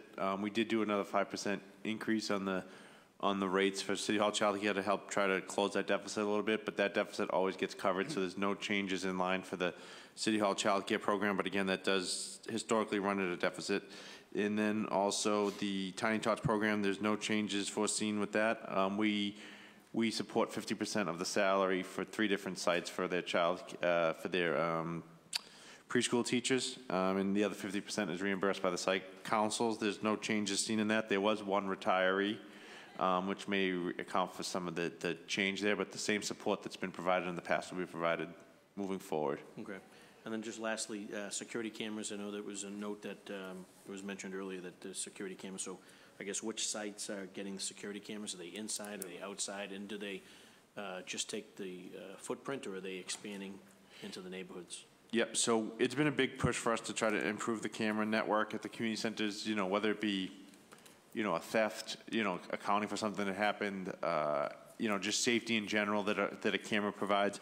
We've worked very closely with Municipal Protective Services and Chief Joyce and his folks to get all of our cameras, not only get cameras, but have them tied back here to City Hall so that the footage can be viewed by Municipal Protective Services. It can be obtained by Boston Police Department if need be, and also allows us to view them remotely. so that we can see cameras without having to physically be at the site, which has allowed us many instances where we've been able to either solve a theft or something or protect somebody. They've been very helpful, but they're also very costly. But we've gotten support from Office of Emergency Management with funding, and also through the Budget Office being supportive of this. For the most part, we were only getting cameras as part of capital projects, but we've tried to fast track that a little bit, where we've recently upgraded and installed a new system at the Roach Community Center in West Roxbury. The Tobin Community Center, our central office, didn't have any cameras and is now equipped with, I believe, 16 cameras, and these are both internal and external cameras. Our next focus is on the Hyde Park Community Center, where we're trying to work with BPD and some other partners to see if we can come up with some funding there, because we do try to help with the exterior coverage if BPD or someone else sees a need for that. Also, as part of these capital projects, Paris Street was outfitted with cameras. Gallivan will be outfitted with cameras. Vine Street will be outfitted with cameras. So we're moving forward with that and trying to, again, protect the staff, protect the constituents, and really just make for a safer environment. It also helps with visibility. A lot of our buildings are on multiple floors and things like that. It helps the staff be able to see different areas of the building. So we're very keen on trying to move this forward. Obviously, again, it just comes down to sometimes budget, but we're doing more than we've ever done in the past with regards to some pre-existing buildings, getting those stuff up and running. So. Okay. Well, I appreciate your time and efforts, all of you. I'm happy to join the tour with my colleague, Council Flynn, with respect to the Curly Recreation. Just get a commitment that nothing's reduced to writing until we talk to the people that use the facility. We converse with the local elected officials. Sometimes we go down the design route and you have someone that might have this vision of grandeur, but they don't use the facility, and what they may envision doesn't make sense to how it's actually operated. So before any design comes out of the gate, I want to make sure that we're briefed on it, as well as maybe having some input in selecting who is going to be designing the facility. So I appreciate it. Thank you, Madam Chairman. Thank you, Thank you, Councilor Flaherty. Councilor Flynn. Thank you, Councilor Sabi George. I know one of the best programs you guys administer is the Camp Joy program. Can you give us a little bit of background? How is that going, and what's going to, anything unique that's going to happen this summer? Camp Joy is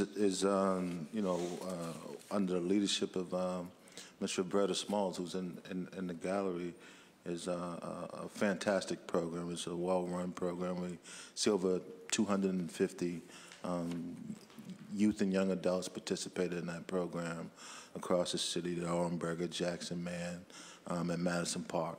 I think one of the things that I think we talked about earlier is that the program it runs well. We've got good staff there. The regs have changed a little bit, and so we have to take that into consideration.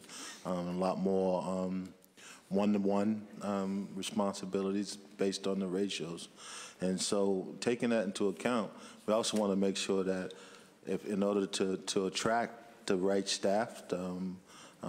Staff who have the tools and skills to be able to do what we're asking them to do, that we're able to compensate them. And so we're really having to take a look at the numbers in terms of staffing and how we're able to ensure that they're compensated at a level that we can keep them, attract them and keep them.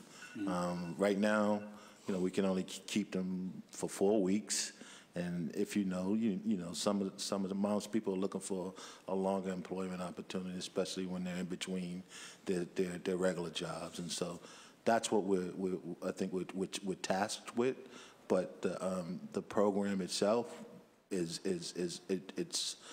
we're excited about the program. It's an amazing program, and the staff do an amazing job. Yeah, thank you. I appreciate you saying that. I don't think we can do enough in this city for youth with special needs or disabilities. What else is BCYF doing to help children with special needs, disabilities throughout the year? Can we add more services? Can we add more programs? And if money's the issue, can we advocate for more funding for any programs that help special needs children? Well, one of the things that we did that we have done in the last year is that we've actually pulled our administrative coordinators together, because a lot of them are always challenged with this question when they have a family in front of them that has a children with disability. What is our capacity to service them, you know? And so one of the things that have come out of that is that we've looked at our language, we looked at our practices, and we've actually asked one of the ACs to actually lead a program committee to look at this special population, and then to think about what is it that we can be doing more. And one of the things that have come out of it, there's been a series of trainings to try to train our staff a little bit more about how do you kind of address that question and how do you address working with that population. But I think that there's been an intentional practice to also make sure is how do we also find ways that we can be creative to include children with disabilities all year round. You know, if I'm mistaken, Chris, Camp Joy does have a component that continues after summer. A program that continues to a winter program that continues to reunify the kids and the families together on a weekly basis, and hopefully continue to keep in touch with them to think about how do we help inform stuff.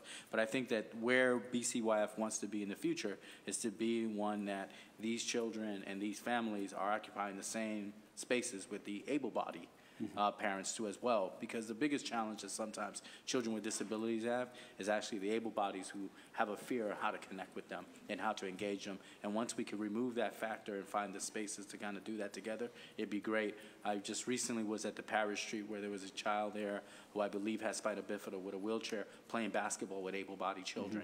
That's the more of the stuff that we want to kind of envision, because there's so much that they have to offer us and there's so much that we can offer them, but we have to get there collectively in doing that. Yeah, thank you for saying that. And if there's anything I can certainly do to help on that issue, please let me know. I think we should have more funding in the budget to help special education, special needs, people with disabilities. That's critical. No, we can't do enough across the city for. Yep, it's very critical. Even this year in the Mayor's Youth Council, you'll find that there's a young man who's extremely intelligent, has contributed so much. But he's deaf. And we've made the initial investment to make sure that there's a translator with him, and when he attends events, when he attends activities, and especially when he's at meetings, that someone's able to translate for him. We didn't take his disability, you know, for granted. We actually welcomed it to hopefully make sure that there's a voice there now speaking for that population in the Mayor's Youth Council that never existed before. And just one final point on that issue. Students with special needs or disabilities, let's also consider some of them may not speak English as well, or their parents may not speak English as well. So more can be done to help those students as well, and their parents. Get their parents more involved in any type of programming. I think that's also critical. So you don't have to give me an answer now, but that's something I do want to focus on. I have asked the BPS about it. If you're able to develop a partnership down the road with BPS, I know it'd help a lot of families across the city. Thank you. Thank you. Thank you, Councilor. Does anyone else have additional questions before we go? Councilor Presley. Thank you.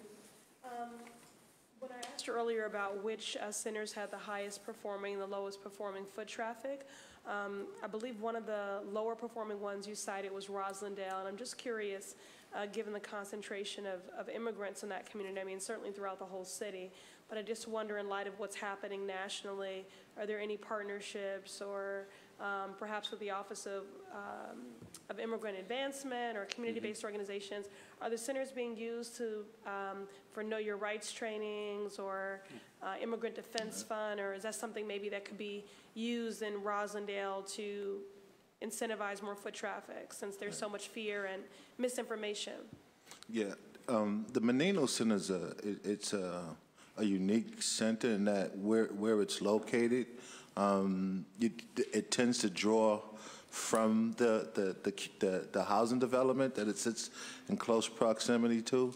We have another community center that is similar to that, which is the Gallivan Community Center, and I think that's one of the challenges in terms of the foot traffic. When you look at the numbers, it's not that it doesn't get utilized. The folks in the community use it quite a bit, but it's just that it's not the place that people tend to get drawn to outside of the housing development. And so we have to do a better job of engaging around that area. And also, the Rosendale Community Center is in close proximity. So I think that tends to draw a lot more of the surrounding community than the Menino Center, just because of the proximity. But we certainly would love to partner with some of the other Or just external. for the system as a whole, not even for those that are underperforming, since they are so accessible. And the Office of Immigrant Advancement and so many of our community-based organizations, from Centro Presente to MIRA, ACLU, so many people have been doing these workshops. But I just wonder, given the accessibility of the centers, if they could be a physical resource in that way. Absolutely. In fact, Chief Martinez has challenged us on that, to really better engage the other OHSS departments. Okay. All right. Thank you very much. Thank you. Thank you. Do you have any more? I don't. I'm also. Great. Thank you. We have, let me call someone up that wishes to publicly testify. Michael Kozu.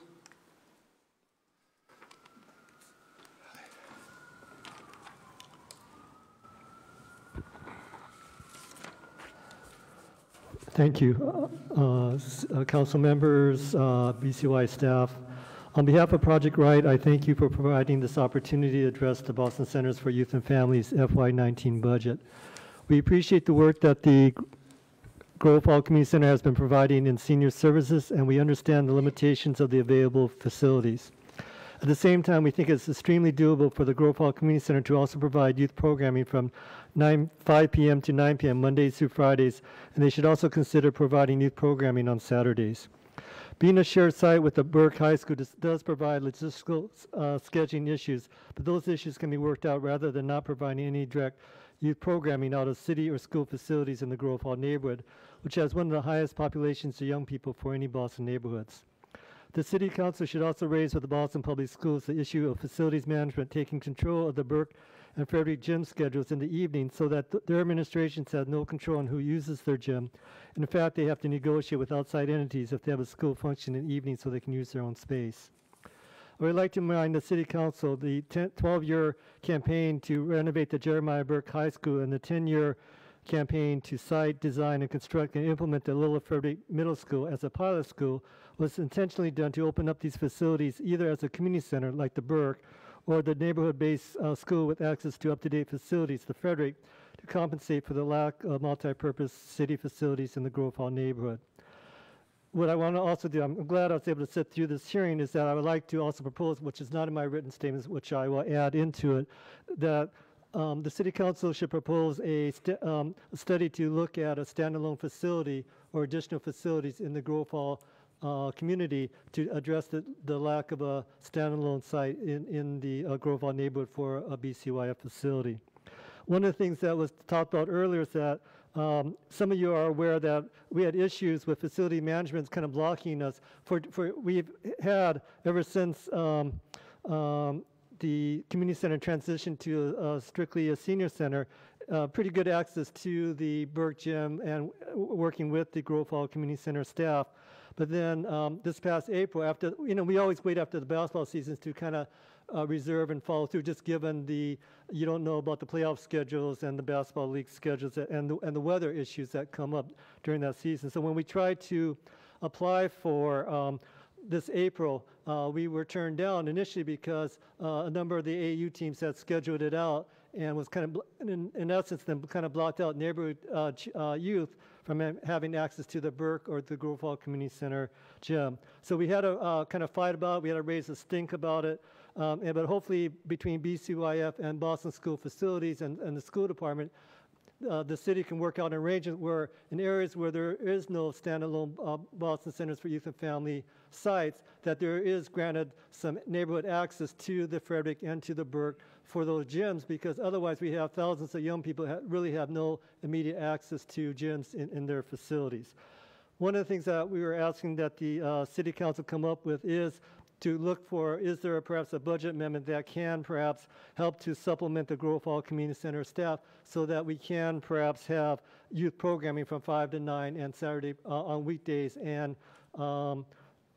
Saturday programming out of the Burke or the Grove Hall Community Center.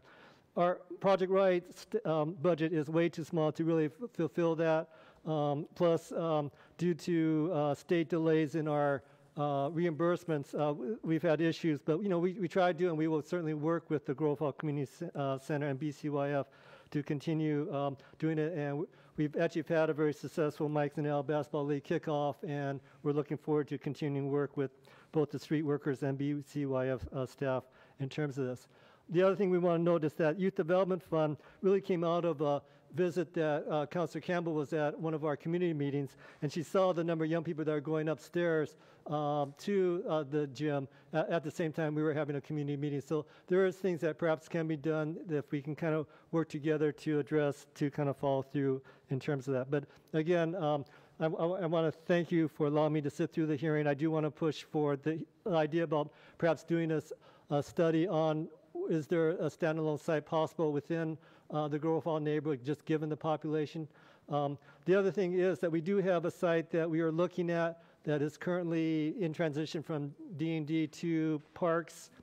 The proposal was to do a mini multi-purpose field on Geneva Ave across from the Burke, just because the issues that the Burke has in terms of, many times I would see the young people waiting for the school buses to take them to Ronan Park for football or to Ceylon Field for soccer, and the buses are always late, and they're just standing there, sitting there on the steps of the Burke trying to wait for the bus. And we thought that the solution was to create a mini multi-purpose field across the street, so at least then, rather than wait for the bus, they can at least get some skills development or some workshops or some practices in for the work. But perhaps, and I really don't want to take away from that, but perhaps that is the site, or maybe there are some other sites. I know the city's been pretty aggressive about disposing of a lot of the vacant land in Grove Hall. Perhaps that's the site that we can look at for additional BCY facilities. Thank you very much. Thank you. That concludes the BCYF portion of today's hearing. Will Commissioner, deputies, and all of your team out in the gallery, I want to thank you all for what you do every day, and especially for all the staff out in the field that we have scattered throughout the city. This hearing is adjourned.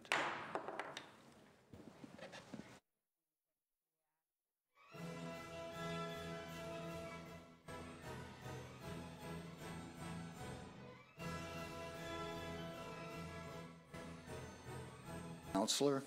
Today is Monday, May 14th. We are here regarding Revolving Fund for City Hall Childcare, Docket 0577. Message in order authorizing a limit for the Boston Centers for Youth and Family Revolving Fund for fiscal year 2019 to pay salaries and benefits of employees and to purchase supplies and equipment necessary to operate the City Hall Childcare program. This revolving fund shall be directed with any and all receipts from tuition paid by parents or guardians for children enrolled in the center. Receipts and resulting expenditures from this fund shall not exceed $750,000.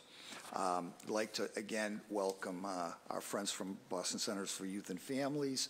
I am joined by my colleague and friend from South Boston, Councilor Ed Flynn, and I'll let you make your presentation. Thank you.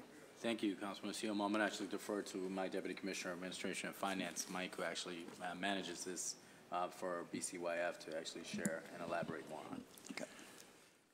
Thank you. So this is pretty straightforward. It's the revolving fund that's used to administer the City Hall Childcare program that takes place here at City Hall. It's a toddler and infant, toddler, and preschool program.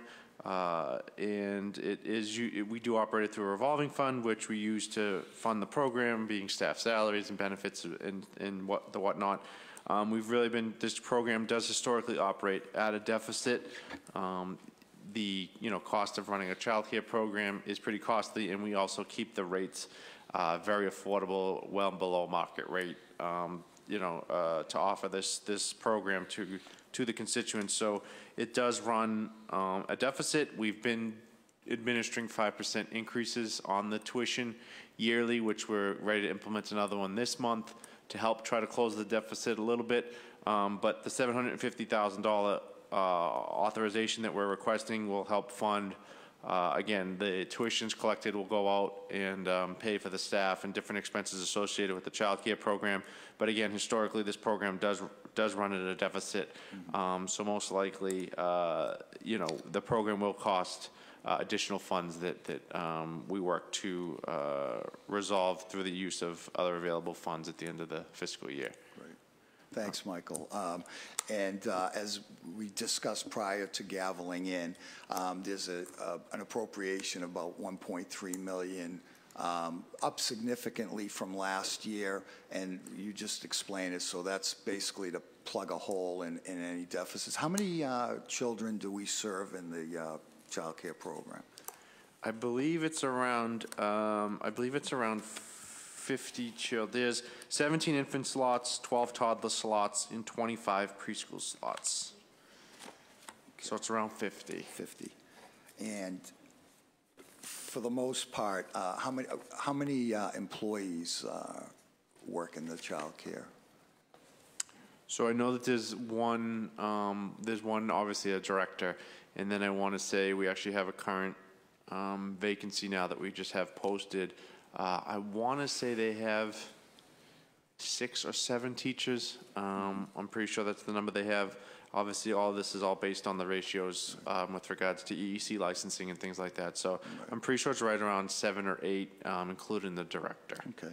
And lastly, do you have a waiting list? Yes, they pretty regularly run a waiting list. The real demand for the program is with the infants, because infant childcare can be very expensive, and infant childcare is not something that you can find pretty readily. So we do have a wait list, but we try to maintain that wait list as best as possible, depending on staffing. If there's a vacancy in the staffing, we obviously can't accommodate as many children, so sometimes the wait list gets held up a little bit to help us kind of regroup and get all of our staff on board before we pull from the wait list. But we've worked really hard to develop a wait list policy to make sure everyone's clear around how we select children when there's a vacancy arises. And we really try to pull from that list as much as we can and keep it as short as possible, but we always have a wait list. There just isn't enough slots to go around. Great. Councilor Flynn, do you have any questions? I just have a quick comment. Sure. The City of Boston Child Care Program is excellent. Great staff, great programming, and it's a great addition to the city and to working parents across the city. So I just want to say thank you to the staff that are doing an excellent job. Right. Let me second that. And Councilor Savage-George. Oh, thank you very much. No, I don't have any questions at this time. Thank you. Thank you. Great. That concludes the revolving fund. Docket 0577. That hearing is adjourned.